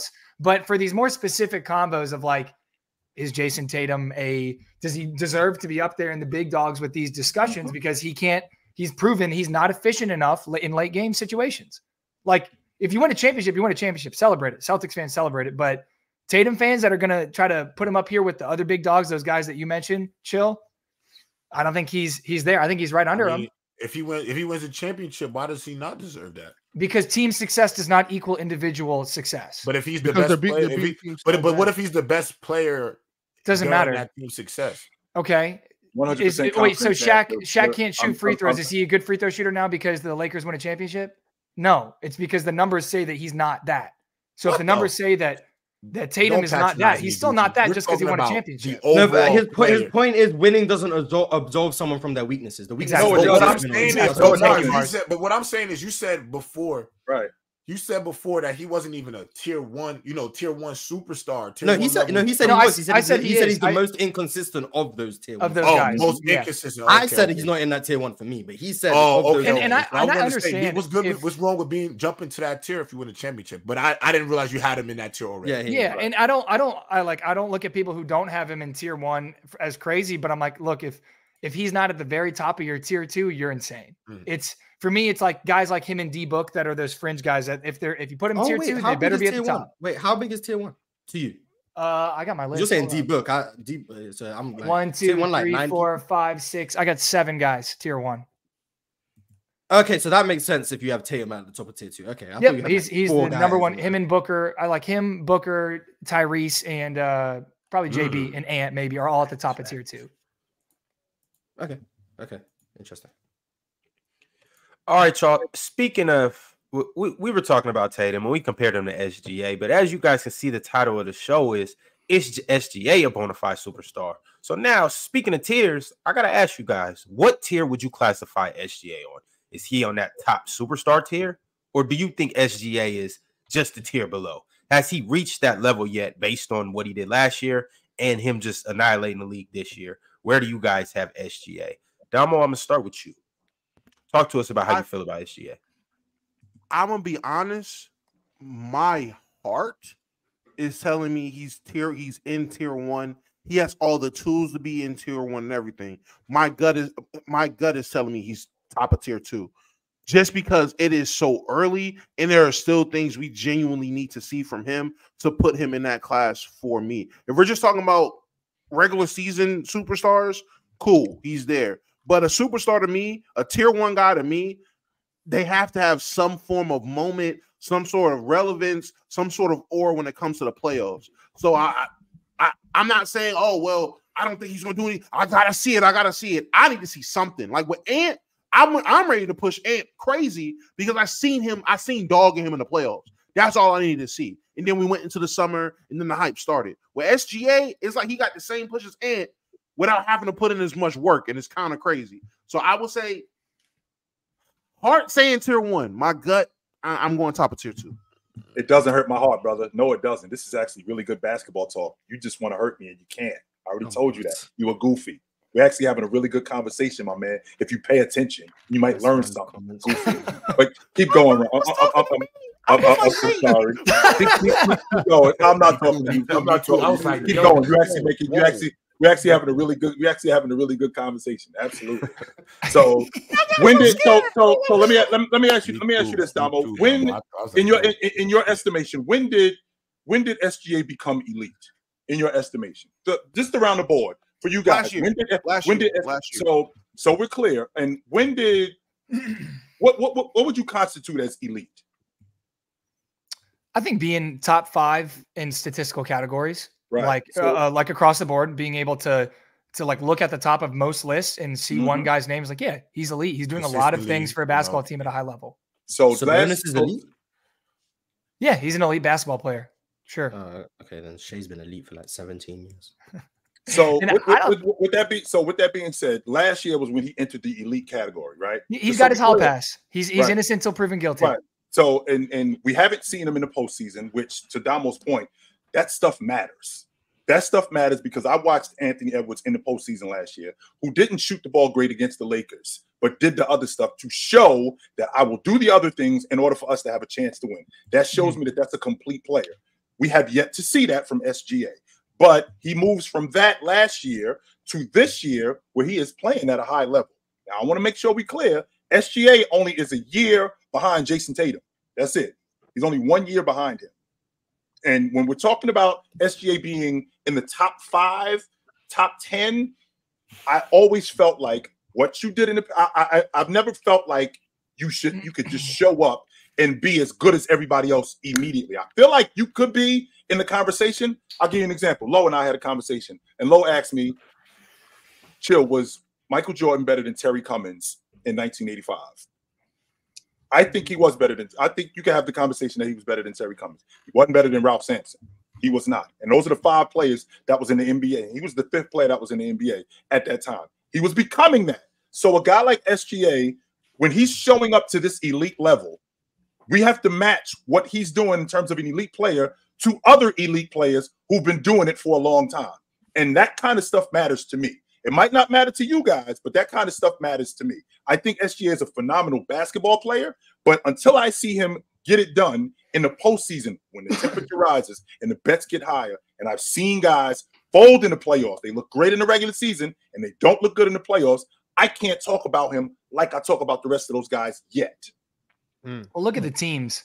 Like, I know that SGA is 1 year behind him, and also comparing to how they came in the league and how equipped they were to play NBA basketball when they first got to the league, very different. Like I'll disagree with Damo saying like, he's like, oh man, I feel like Ant had the slower push. Like, no, bro, SGA has been grinding, and he did not come into the league like in a superstar caliber player. He earned every bit of that junk, and it's been a slow grind for, I mean, anyone who's been following his career, like it's been really, really slow. And then look at the teams he's been on. I mean, I think he had one true like playoff caliber team in the weird like Danilo Gallinari, Chris Paul Thunder year when they I think it was the Rockets in the bubble.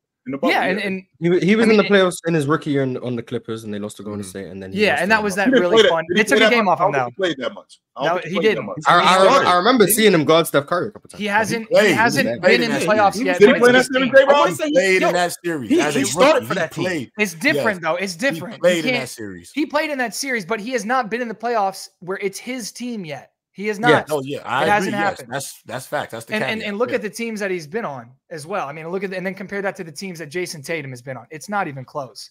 But like, I feel like he's a tier 1 guy. He's a tier 1 superstar, and I do also realize that all the other guys that I put him up there with, they've proven it. They've proven that they can show up time and time again, whether it's the regular season, the playoffs, no matter what point in the game it is.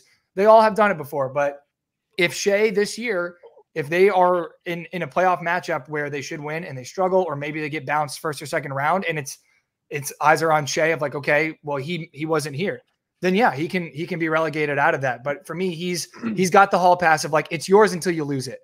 Well, Slim, that's the reason. That's the only reason I'm like, yeah, that's the only reason, Slim. I'm saying maybe we should hold off on it, calling him just a superstar, because we know if he goes to the playoffs this year, if he plays good, they don't win, it'll be okay. But if he falls, let's say for some reason he falls, then we got to hear everybody talking about, oh, he's a postseason dropper, he's a choker, all this and that.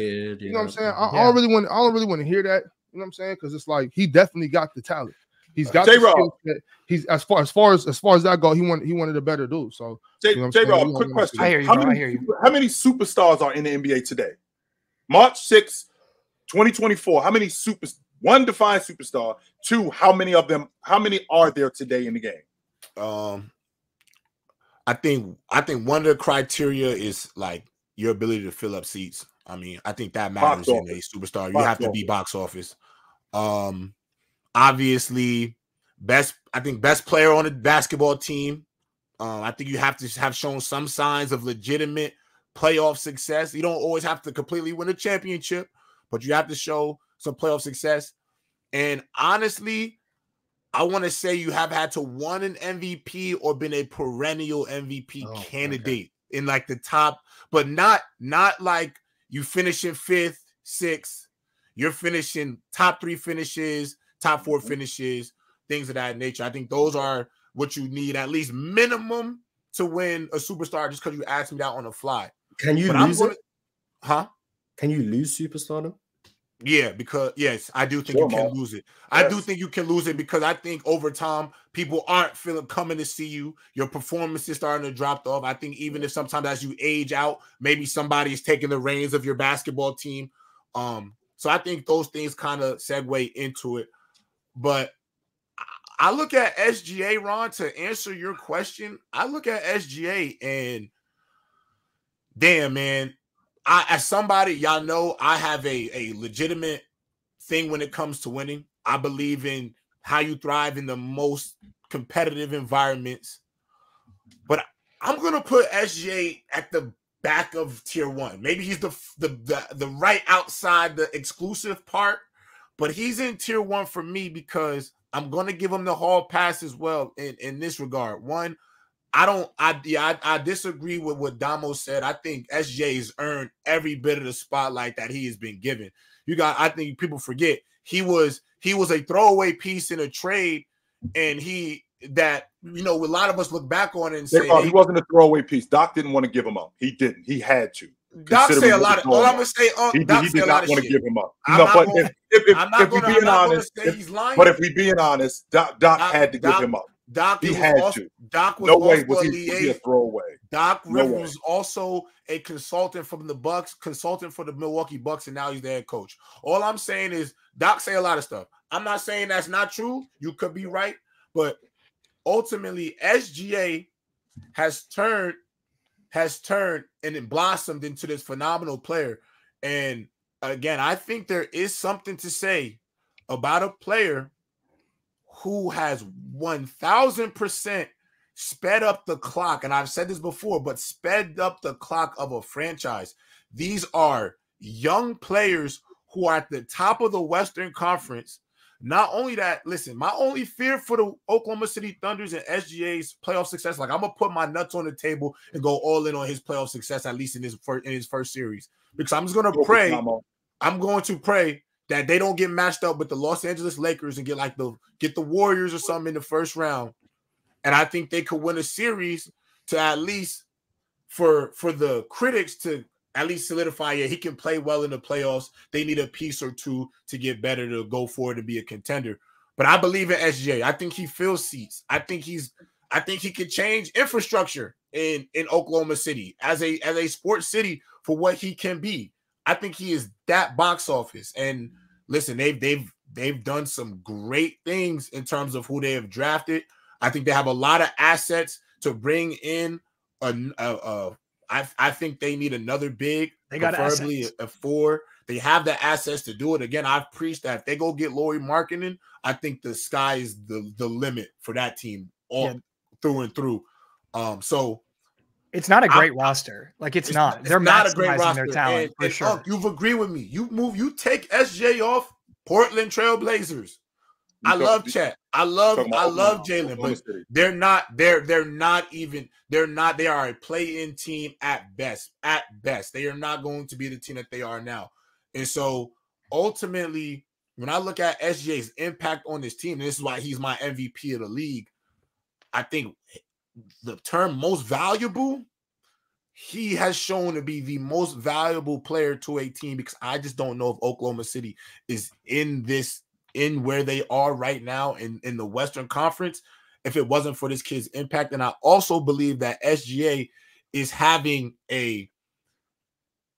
he's clearly the emotional leader inside that locker room. They feed off of him. All those young players are mature. I think they play high-level basketball just off of what they learned from watching him. And he's 25 years old doing it. I think it's what makes it even more impressive. He's young. And these guys, he's the unequivocal leader of this team. And I like adding Gordon Hayward because you added an old head to that locker room that I think they have a lot of respect for. And I think that's important as well. 2 questions real quick. One, talk to me. So do you feel so to be a superstar using that criteria that you're getting? I know it was just rushed off the top of the head. Do you feel they need all 3, or there can be exception? If you have 2, you don't need this one type of deal. I think you could have like 3, because I think when Luka first got into the NBA, I think we knew we had a superstar on our hands. And I also when I look at Victor Wembanyama, I think we have a superstar on our hands. You know, so I think you need to just have somewhat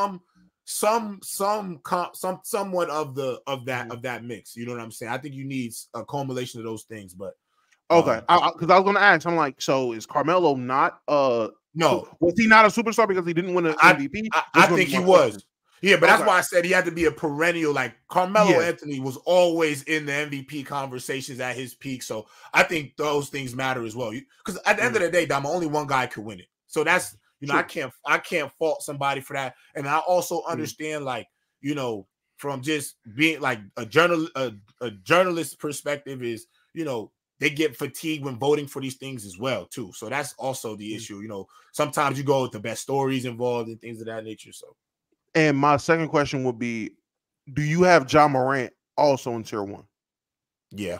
I think when he's healthy, he's a tier 1 superstar. I love Ja Morant. I love Ja Morant. I think, again, another guy who I think completely changed the infrastructure of an organization, changed the trajectory with the way he plays the game of basketball. I think Ja Morant, of that culmination of things that you need to be a star, I think you're going to have a culmination of them things, honestly.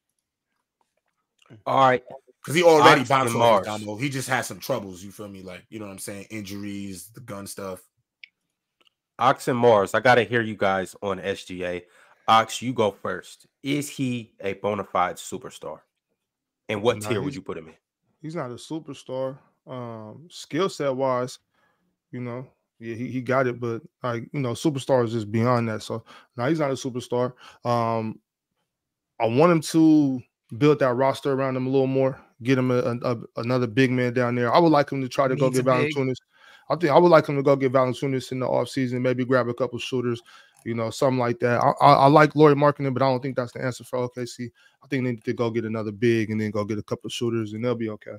Once they do that, he'll be on his way to superstardom because he'll be able to start making some deep playoff runs and really show that he really got it. Because I don't see him folding in the playoffs. He don't got that type of game that folds. You know what I'm saying? So I don't see steady. It. He don't got it. Yeah, he don't got to win. To me, I don't need you. I don't need to see you win multiple rounds in the playoffs. I just need to make sure you're not gonna fold and you're not gonna leave us hanging. Once I can see that, then yeah, we could talk about it. So I think he's on his way to superstardom as soon as they just bolster up that roster a little bit. But not yet though. Not yet. He got the. What if he averaged like 35 in the playoffs? They lose round 1. You good on it? He Luka. Yeah, that's what I'm saying. He don't even got to do that, J-Rob. No, I agree. He don't got to do that, bro. He don't got to do that. All he got to do is just not fold. Just don't fold. I agree with that. He got it. So, Mars. Well, by my weird, janky, stupid definition of superstar, no, Shea is not a superstar. Janky. So by that definition, no, he's not a superstar. But I think he's one of the 10 best players in the league. I think he can be the best player on a championship team realistically. And I think he's been at that level, like top 10-ish level for like 2 years. I think he's been at an elite level for like, I think this is like his 4th season. Mars, before you go any further, last season when we started talking about SGA, how were we discussing him? Before the season, though, we're going into the 22-23 season. Are we saying SGA is at the end of the season a top 10 player? No, I don't think that was what people. I don't think that. I think well, for me, I was talking about top 20, top 15-ish. That's what I was talking about. Because I was saying I was good with top 20 at that point. I was good with but then he started like making 90% of his free throws and getting to the line like prime James Harden, and it was over from there. Right. So yeah, I think he did get better quicker than I thought. Than most people thought, and now he's sustaining it and he's improving, and now he can make step back threes with consistency. His back to the basket game's improving, so he's just getting better. But by my weird, janky, stupid definition of superstar, I don't think he's ever going to be a superstar. So, but I don't think that's a knock on him. I think he can be like a top 5 player in the world. But why, Mars? Why won't he ever be a superstar? Yeah.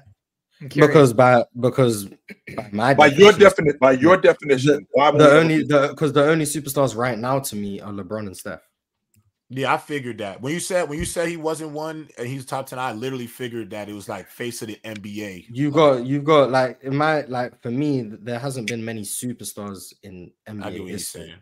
Like you gotta transcend the game. You gotta be above the game of basketball to be a superstar. Wemby, Magic, Larry Bird. Wemby can be a superstar. Yeah. And now there's certain guys who I think are great and who are better than LeBron and Steph are right now. Jokic, Luka, Embiid. They're better than them. Giannis, yeah. I don't even want to hear what your definition of a superstar is. They're better than him, but they don't transcend the game like LeBron and Steph do. They don't. Slim, can you dig that, Slim? Like no, not even a little bit. It's not just about being a basketball player. Yeah, it's bigger than the game of basketball. That's all I'm saying. For me, superstardom is bigger than just what you do on the court. Right. Kawhi Leonard. I agree. I understand what you're saying. But Kawhi Leonard has never been a superstar. I guess Slim, you did not care. Can we be honest for a second, Slim? You did not care about the Oklahoma City Thunder before Kevin Durant got on that crew. You couldn't care less. You don't care what's going on in Cleveland before James also like got 10. there. But even if that's true, you don't. Even if as an adult, you still don't care what's going on in Cleveland. But if prime James is in Cleveland, you're watching him because of James. Prime example with Kevin Durant. You're watching Oklahoma City Thunder in your adult life because of Kevin Durant. You don't care about what's going on in Oklahoma City. That junk don't apply to me because I'm a sicko. I watch end of the year Trailblazers versus Jazz when they're sitting everybody, bro. I care about watching. You're not the superstar audience. Like you're not the target. Superstardom is. It's not just casuals. It's like. I mean, you don't think anyone who's a first ballot Hall of Famer? I guess I don't know if that's true. No, I don't know how else to explain it other than like the game has gone global in the last like 30 or so years. The superstars are the ones who not only push that forward, they're recognizable anywhere. Like there's a little kid in South Asia right now who knows Steph Curry. But they don't know who Ja Morant is, but they know Steph Curry. They know LeBron James. They don't know who Luka Doncic is. They don't know the NBA, but these guys' names are above. Hey, I don't subject myself to the casual fans' definitions of yeah, and that's why I said. That's why I said I'm not like I understand basketball perspective. Jokic is a superstar. No, like, but that okay, like, I understand. The best basketball player. That's why I said from my weird janky superstar definition. There's only 2 superstars. From a basketball talent perspective, there's more than 2. But we're talking about, for me, it's about transcending the game. The only you got Magic, Bird, Dr. J, MJ, Shaq, Kobe, LeBron, Steph. So you think Dirk is a part of that? Because he revolutionized the game. He revolutionized the game. That doesn't mean he like. He quite literally transcended the game of basketball. Yeah, and he's still not as recognizable. He had global impact. He got all of Europe. Yao is the one where I don't know how I feel about Yao Ming. Yao Ming is like he might be. Because I'm trying to fit players into your puzzle piece of a superstar. Because everything you're saying. Dirk was that. Vince Carter for a little while. Yes. Like there's other guys, but like. Vince Carter wasn't better than Jokic. But Vince Carter is definitely closer to a superstar. What about Kevin Durant? Is Kevin Durant a superstar? Because you said just Bron and Steph right now. Because Kevin Durant falls into that list. I'm going to say yes. I'm gonna be honest. Even though he was quiet, he's a quiet I wouldn't guy, argue if someone said he was. I don't know. But like for me, like the surefire, like I'm saying the ones who to me are no debate. No debate is LeBron, Steph, Kobe, Shaq, MJ, Magic, Bird, Dr. J. To me, no debate. They're superstars. Right. There's other guys who can be, who I wouldn't argue if you said they were. I wouldn't argue if you said KD was. I wouldn't argue if you said Yao Ming. Wouldn't argue if you said T-Mac. Wouldn't. Olajuwon was a superstar. Like, there's other names I wouldn't argue with. But those guys are the ones who I think it's just, they're undeniable superstars. And then from a talent perspective, just like basketball players, Jokic is a superstar, Embiid, Luka, Giannis. So your definition of a superstar is more based off of like draw to the game, not about basketball. It's not just basketball players. That's why I don't like having superstar discussions, because like you can be a worse player than someone and I think you're a superstar. So I don't like having superstar discussions. Do I think SGA is a tier 1 NBA player? No. I think the tier 1 is Jokic, Embiid, Luka, and Giannis. That's tier 1. Everyone knows. If the random person, not just in America, if the random person can pick out Steph Curry, if the random person can pick out SGA, that's a superstar in Sweden. Like Giannis says, he wants to, when he retired, he wants people to not recognize him. That's not going to happen. Like Tim Duncan might have been the best player in the world for 5 years. We had the discussion an hour ago. Right. I don't think Tim Duncan was a superstar at any point. As respectfully as well, I don't think he was a superstar. So, like that's all I'm really saying. But that's why, like, if you're a superstar and someone else isn't, it doesn't mean the superstar is the better player. Like, I can think LeBron is still a superstar. I think there's many people better than LeBron right now. So, do I think SGA can be the best player in the championship team? Yes. Do I think he can be a top 5 player in the NBA? Yes. Do I think he's a tier 1 NBA player? No. He's tier 2. All right, fellas. I now have to get everybody's top 5 point guards. And this is more so to measure where Shea is at, but also just to see how crazy you guys' top 5 could be or can be. Slim, I'm going to start with you. What's your top 5 NBA point guards right now? So I got Luka at 1. That's my Mavs goggles. You can credit to that, whatever. I think he's the best. I got Shea at 2. And then under Shea, I got Tyrese. Under Tyrese, I got Steph. And then Trae Young at 5. And I will not tolerate Trae Young disrespect. Yeah, I won't do it. This nigga Slim is drunk. Yeah, Slim. Yeah, I mean, you can.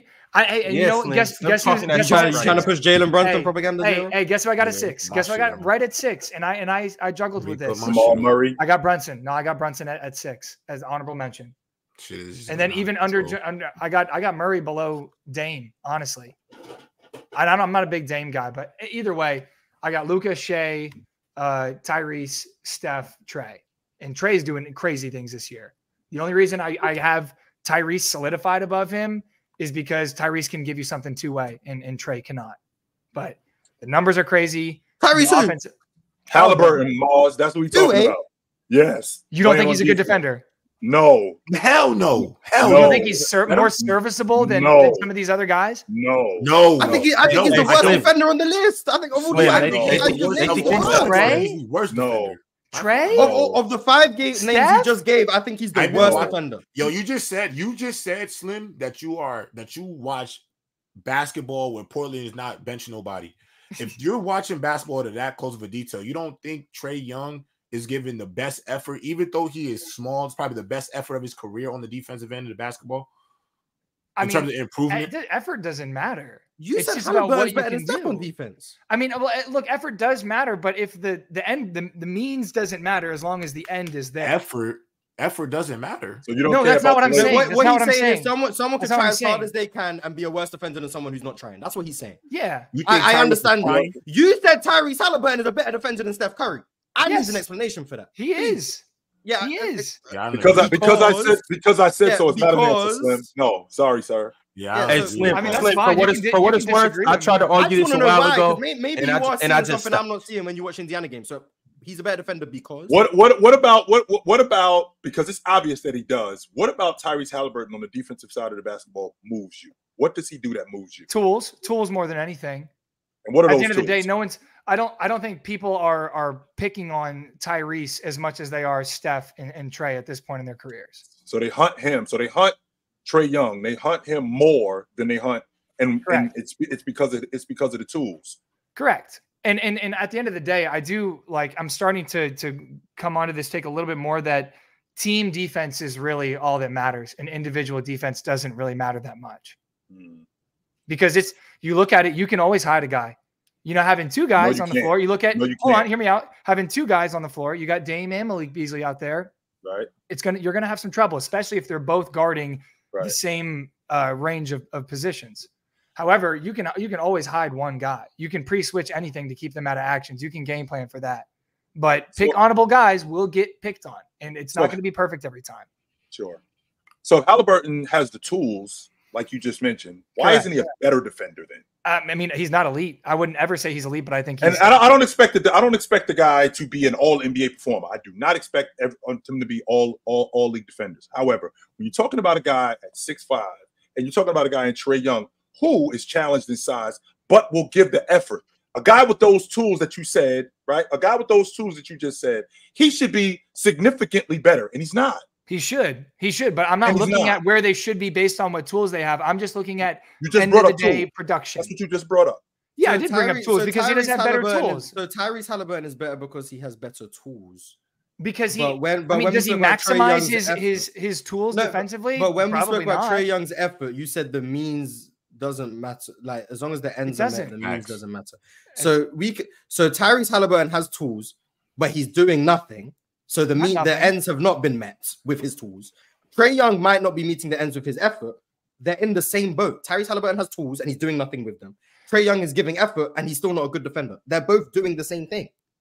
Look, at the end of the day, if people are getting picked on, or sorry, if Trae Young is getting picked on more than Tyrese Halliburton, that's usually a good indicator of who the better defender. But anyone can be hidden. It's not perfect. Anyone can be hidden. Put Trae Young on a better defensive team, they just hide him. And then is he a better defender than Halliburton now? Well, that's fine. I mean, that's fine. So he's the worst defender because his team defense is worse. His team's defense is worse. Because if he was on a team that could hide him, would you say he's the worst defender? Because now he's not getting picked on because he's just being hidden.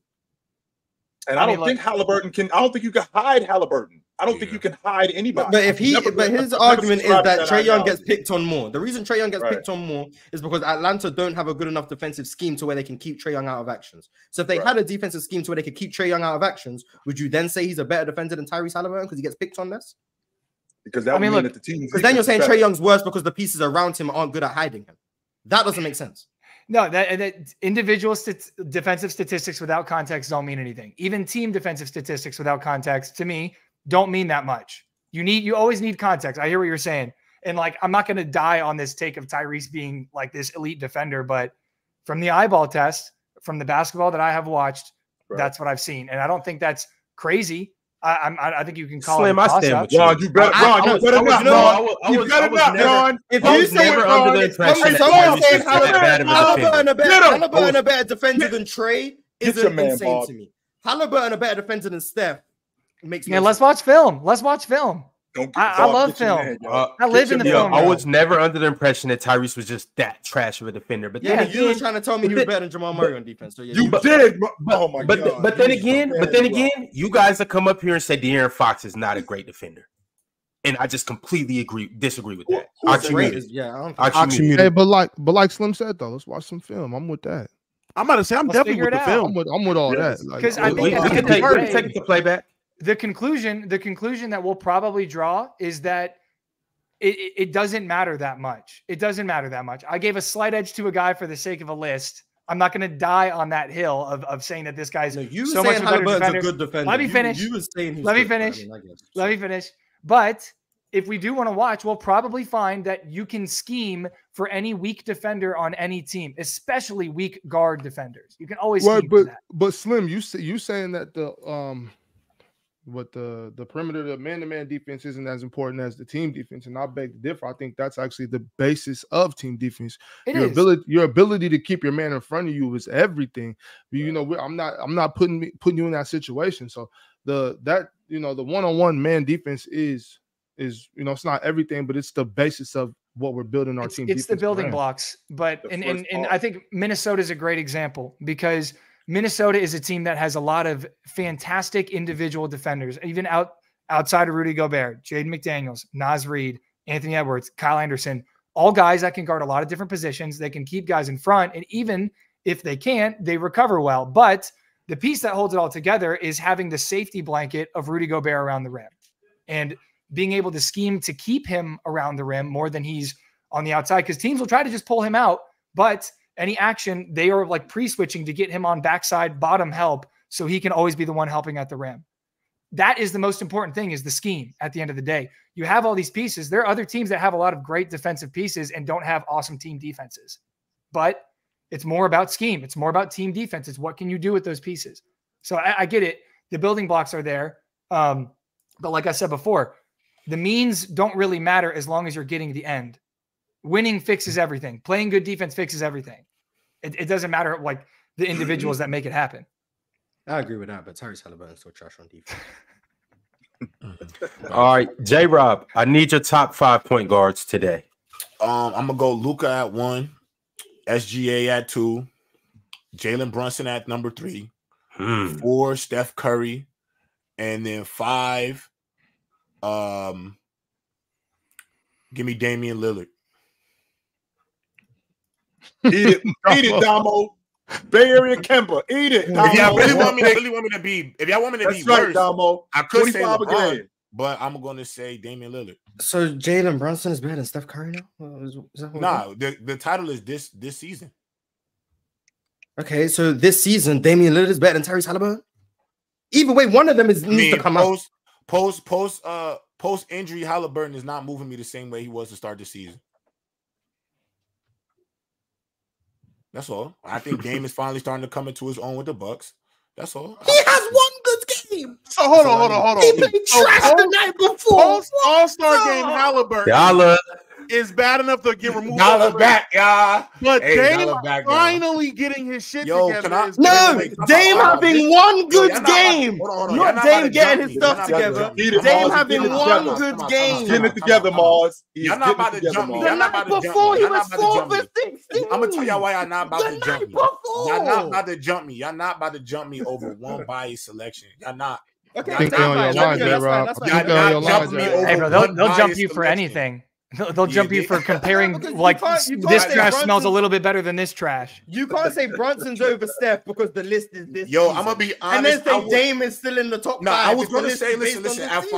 At 5, I was gonna go say Tyrese Halliburton. I was finna say Tyrese, but again, like I just said before, postseason Halliburton, he already don't play no D. And if he's not impacting the offense the same way post-injury, and this is why I defended him earlier and said I think the 65-game rule has been a hindrance for him because he's clearly trying to win awards. He's clearly trying to capitalize on the season that he started the year with, but he's falling off. It's the truth. I'm not. It is what it is. And didn't look like it last night when he was cooking Luka. At this point, this season, the question is this season. Didn't look like it last night when he was cooking Kyrie. Did it slim? We can't guard him. I could have been more biased. I could have been even more biased, and I could have said Kyrie Irving. I could have said LeBron. Y'all chill on me throwing Dame in the mix. I'm throwing him into the fire.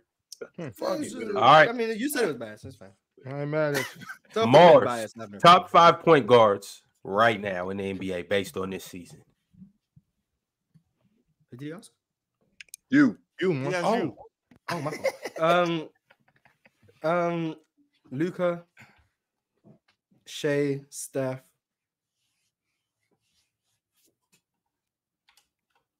Trey, Halliburton. We got the same 5, Mars. We're on the same page. Yeah, Luka, Shea, Steph, Trey, Halliburton.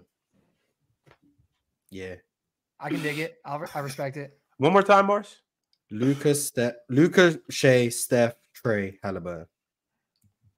Okay. Just based on this season. Damo.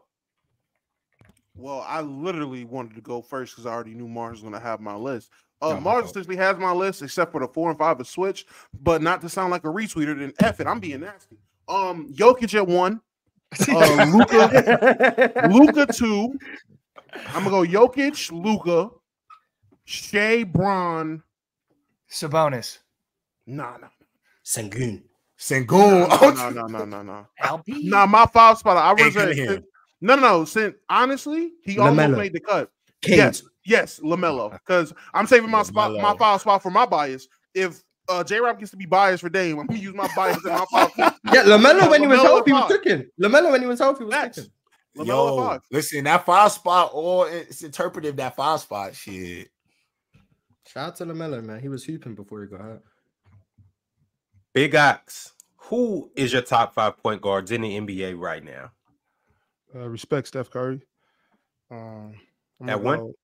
Yeah, I'm gonna go Steph, SGA, Luka, De'Aaron, Tyrese. No Trey? De'Aaron over Trey? Nah, we know rocking with Trey Young. Trey Young, stop playing with me, Slim. 26 and 11 is 26 and 11. That's cool. Cool. That's what's up. Not all 26 and 11s are creative. I don't even get you in the All-Star game no more, Slim. What'd you say? I'm not mad at I don't even get you in the All-Star game no more. Yeah, I guess. But De'Aaron ain't getting either, so. But Sabonis is in the MVP conversation because he averages 20, 13, and 8. But 26 and 11, whatever. That's not anything. I mean, what we talking about? Why are we just yelling out stats? I'm not okay. 26 and 11 is dope though. That's what's up. But yeah, no, I'm poking holes. Yeah. I want to hear why you pick what you pick. We're not even gonna talk about the egregious Gilbert Arenas as list given that he just gave us, putting Luka at 3. Like, we're not even gonna address it.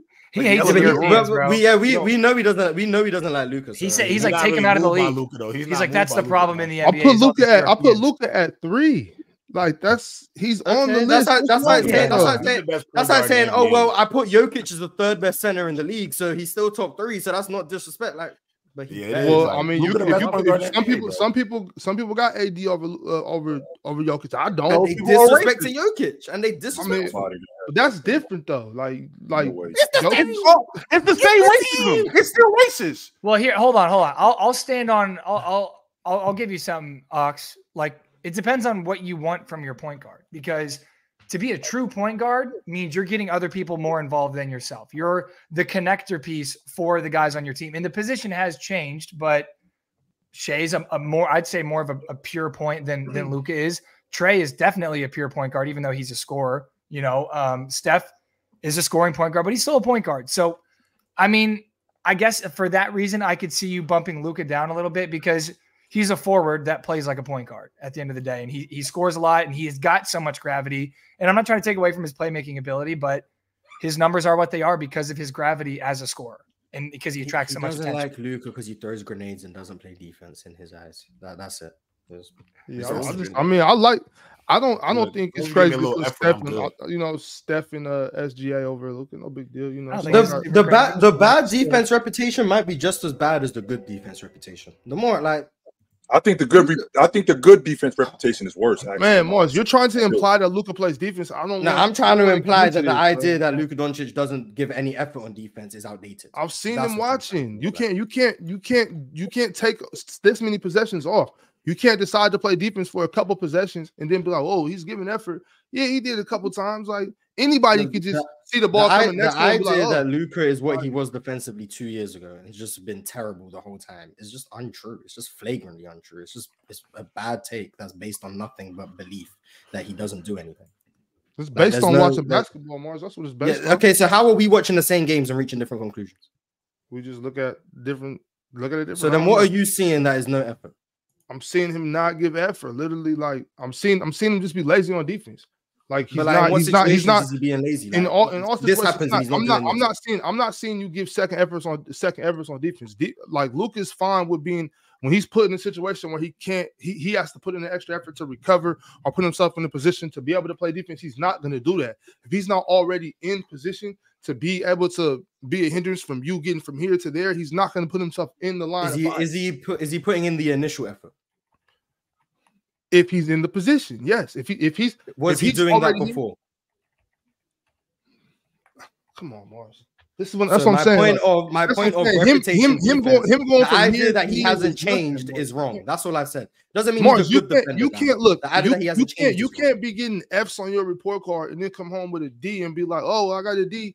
Like, still better than the F. No, what I'm saying is, and I'm not acting like Luka's a great defender because by no stretch is he a great defender. What I'm saying is the idea that nothing about Luka's defense has changed is just untrue. And that's what I mean when I say bad reputation defenders might be just as bad as good reputation. Yeah, but he's still because we're ignoring the fact that things have changed and just acting like it hasn't happened. That's if your reputation doesn't go from bad to good, if it goes from bad to just a little less bad, you still got a bad reputation. But then people are acting like nothing has changed. That's what my issue is. Yeah, you went from being a complete scumbag to now you just be doing something. But people are acting like he still is a complete scumbag. That's my point. I don't want to be like this. Like, but my point is, people are acting like he got a bad reputation. He deserves a bad reputation. My point. If I can acknowledge that he's improved but still isn't good, why are people acting like he's still the same as he was in 2019? That's my issue. Complete and total negative. He's not. It's like when people act like James Harden in 2018 was playing the same defense as 2015. It was just untrue. Fellas, we got to move on. But J-Rob, what's happening next? Oh, yeah, I'm about to head out, fellas. I love chopping it up with y'all. But make sure y'all pull up to the press box again today after the show, 2 o'clock. We got Michael Parsons' brother, Terrence. He returns after a legendary first debut for Terrence Parsons. So make sure y'all pull up again. He's definitely going to talk his shit. And, we're going to have a good show. Make sure y'all pull up. And I'll see y'all boys later. Y'all have a good nephew. Be easy. Yeah, Merry Christmas. Chill. Lastly, we need your top 5 list. Everybody that Moss said, take out Halliburton and put De'Aaron Fox at number 5. Yep. Pack up Hallie, yeah. What was your list, Chilltown? Luka at number 1, Shea, Curry, Trey, De'Aaron Fox. Is that just because of like if Tyrese didn't have the drop off that he had after the All-Star break this year, would you have him over De'Aaron? Okay, that's fair. I can see it. I'm hopeful. I have him high because I'm hopeful because I've seen what he can do like when he's playing at his highest level, But we'll see. We saw something incredible from Tyrese Halliburton for a stretch where he was 20 and 20, 20 and 15. And the assist to turnover ratio. That's the crazy 1 and 2 assists. And then we went from that to 9 and 6. Yeah. 12 and 8. Only do that for a couple games. It has only been like and I'm 100% confident this is about right now. It's not like he did that a couple of seasons ago. We're talking about today. That's what we're talking about, Ron. Yeah, well, Steph just had 4 points. Yes, he did. Both times they played the Mavs since the All-Star break, he has absolutely torched us, and we have not been able to handle him whatsoever. It's because Luka didn't play defense, man. All right, though, yo, we got super chats, so we're gonna go ahead and do it from the top. I gotta shout out all of our members, though. We got a lot of members that came in the door today. Want to show all of you guys love. Abdul Aziz. I'm not even gonna try your last name. I appreciate you, Abdul Aziz. Alalayan. Shout out, bro. Yeah, for real. Shout out, bro. Thanks for coming through. Appreciate you for joining the party. 97 Till became a new member today. Kato is a new member as well. NV, DK, Hank. Shout out to NV. Shout out to DK. Shout out to Hank. All new members. Lego Rovers. That's a familiar name. Shout out to Lego Rovers. Cheese is still doing his job, kicking out Players' Choice membership. Shout out to Cheese, man. Dub Cheese. Cheese really coming through and doing his thing. Shout out to him. And all of those 5 members that did become members as well in the midst of this whole thing. Highlight Life Sports and Gaming. Shout out to him. He became a new member. Shout out to that person. Chris Roberts. Shout out to Chris Roberts. You can see he's a Chicago Bulls fan. So shout out to Chris. Hopefully, you can cope with the stress of what's going on up there in Chicago. Hey, pray for Chris. Became a member as well. The Ones is a new member. And Uncle Tito. Welcome to the party, Uncle Tito. We still going, y'all. It's Showtime became a new member today. Shout out to It's Showtime. War V Room is a new member. Mike Brents. Dime 10-1 or Dime 1 of 1. Dime 10-1 became a new member as well. Shout out to all the new members. Welcome to the party. Welcome to the show. We're going to keep rocking with y'all. Salute. Allie, no, we wouldn't, Allie. Real quick, Allie, no, we wouldn't. They just lost by 50 a couple of nights ago. And we only talked about it for a little while. So no, we wouldn't. So keep going, Ron. I'm sorry. Cheese. said Luka clears that bum, and it ain't even a convo. Who's he talking about? Tatum. Oh, yeah, it's not a fair. I don't love that comparison for Tatum because it's just like it's not fair. They're different players. I mean, you bring in what Tatum does on the other end of the floor, it's much closer than people think. But Luka, man. Why wouldn't you bring that in? That's the part of basketball. That's what I'm saying. Like I'm saying that's what people don't do a lot. If I was Jayson Tatum, I would feel disrespected. Imagine that. Me playing all around the court, playing basketball, rebounding, playing defense at a very good level, and then being compared to dudes that can't guard their shadow. It's disrespectful. You're right. It is. Yeah, like imagine someone said Magic Johnson's better than Jayson Tatum. Like, how dare they? Because Jayson Tatum played both ends of the court, man. How dare you say Magic Johnson better than me? How dare you? Imagine really watching the game and realizing that Magic Johnson played defense, though. But you're not watching the game and realize that Luka plays defense. So this is contradictory. We just did that. He doesn't play defense. Yes, just went through this. Yes, he does play defense. He ain't Sidney Moncrief on defense. He ain't Michael Cooper on defense. Fellas, I got a million super chats. Yo, Mars, unfortunately, we can't do this right now. I would love to do this. I swear I would. But we just can't. Nick Tri-State said Sengun is the next Jokic. ... Luka is overrated. No, he's not. No. I don't know. You can have the first thought and then have the second. That's crazy. Shout out to Sengun, but don't compare him to Jokic. No. Andra 15789 said Jason Kidd needs to be fired again. Mavs could have Mosley, but Carlisle said Mark Cuban but Carlisle said Mark Cuban to hire Kidd. Rick knew what he was doing. Oh, he's saying Rick Carlisle tried to blow up the franchise after he left. Basically, he left the bomb in the arena.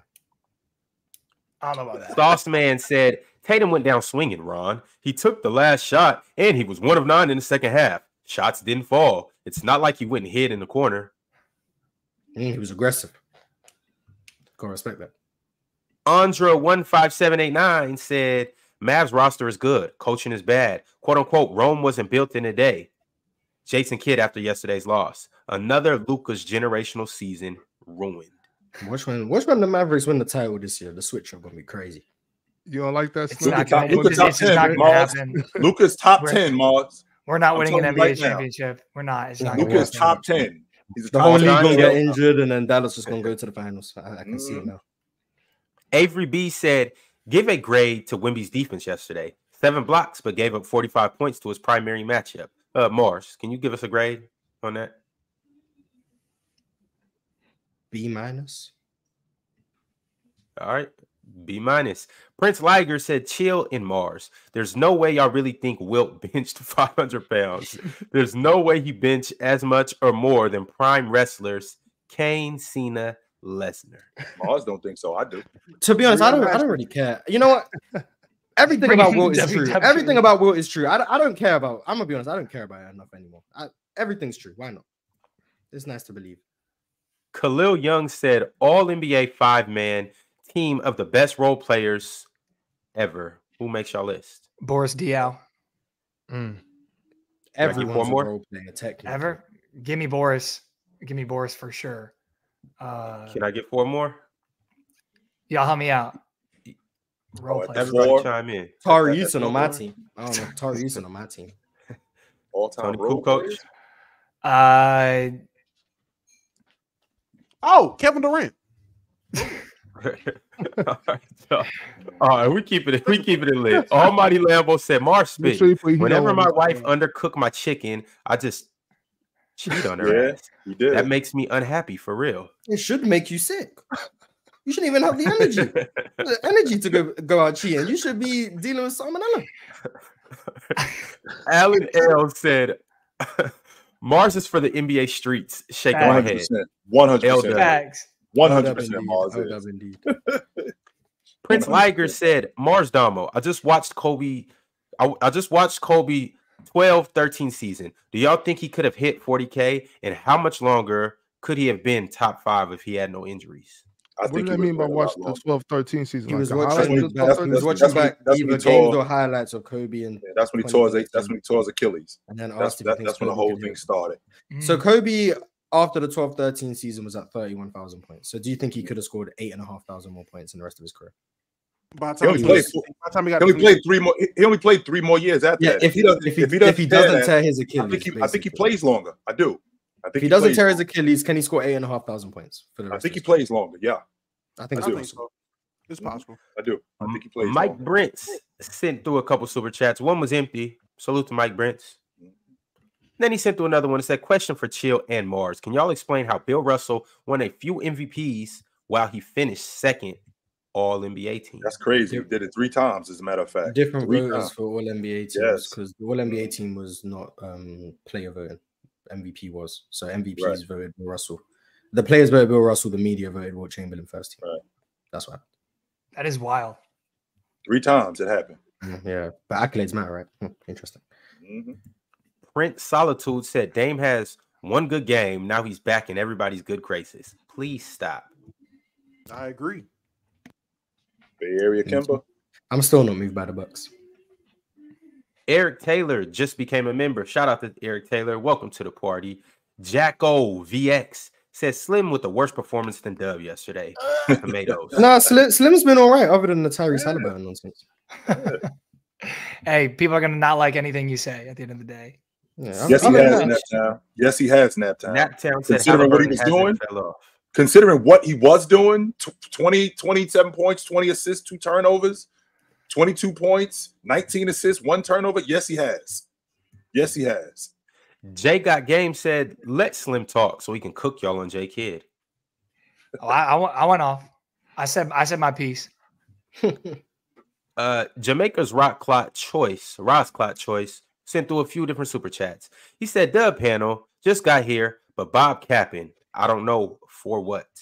I'm not acknowledging that. I'm not acknowledging that unless Ron says it with the Jamaican accent. So he also said, hey Damo, watch your mouth about Golden State. I wonder what I was. It ain't my fault y'all lost by 79 points. What the hell? They got smoked. You mad at me? You were running. I should put 76 on y'all. Okay. Quan Johnson said, Ron, your Charleston White black in my lips. Me? Yeah. Stray. All right.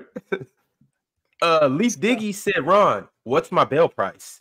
Did the FCC finally show up? For real, I got banned from SY. Y'all leave brother Womack alone, by the way. No more chat slander for real. What? Why does Leaf need bail? No, just keep him wherever he is. What is SY? Yeah. Oh, well, Leaf, we got one from Grant, a super chat. Said, Chill turned into Shang Tsung and took Buddy's damn soul. Jesus. Andra15789 said, J Kid as the Bucks head coach, 41-41, 33-49, 42-40, 44-38. First Bud year, 60-20. He's wasting Luka's prime. Oh boy. No, it's Luka's fault because he doesn't try on defense. Lundini the Genie said, I told y'all stop playing with Unc. Josh Messiah said, Lonzo's shot was unnatural. Great shooter now, though. His shot was hideous. He actually back in the lab, too, if y'all seen him. Yeah, I seen. He been working out. Apparently, he still can't sprint. But I want to see him play so bad again. He can't sprint, Mars? Is that what you just said? Apparently, he still can't sprint. Apparently. It depends what you classify as a sprint. From what I watched Shams go on to Jeff T's podcast, he was talking about Lonzo's progression. He's at a point now that they were wishing he was at last year, stuff like that. Like, he's probably at the best point he's been in these last couple of years of his rehab. All right, y'all. I got a few more super chats. All of a sudden. Whew, I was almost. Whew.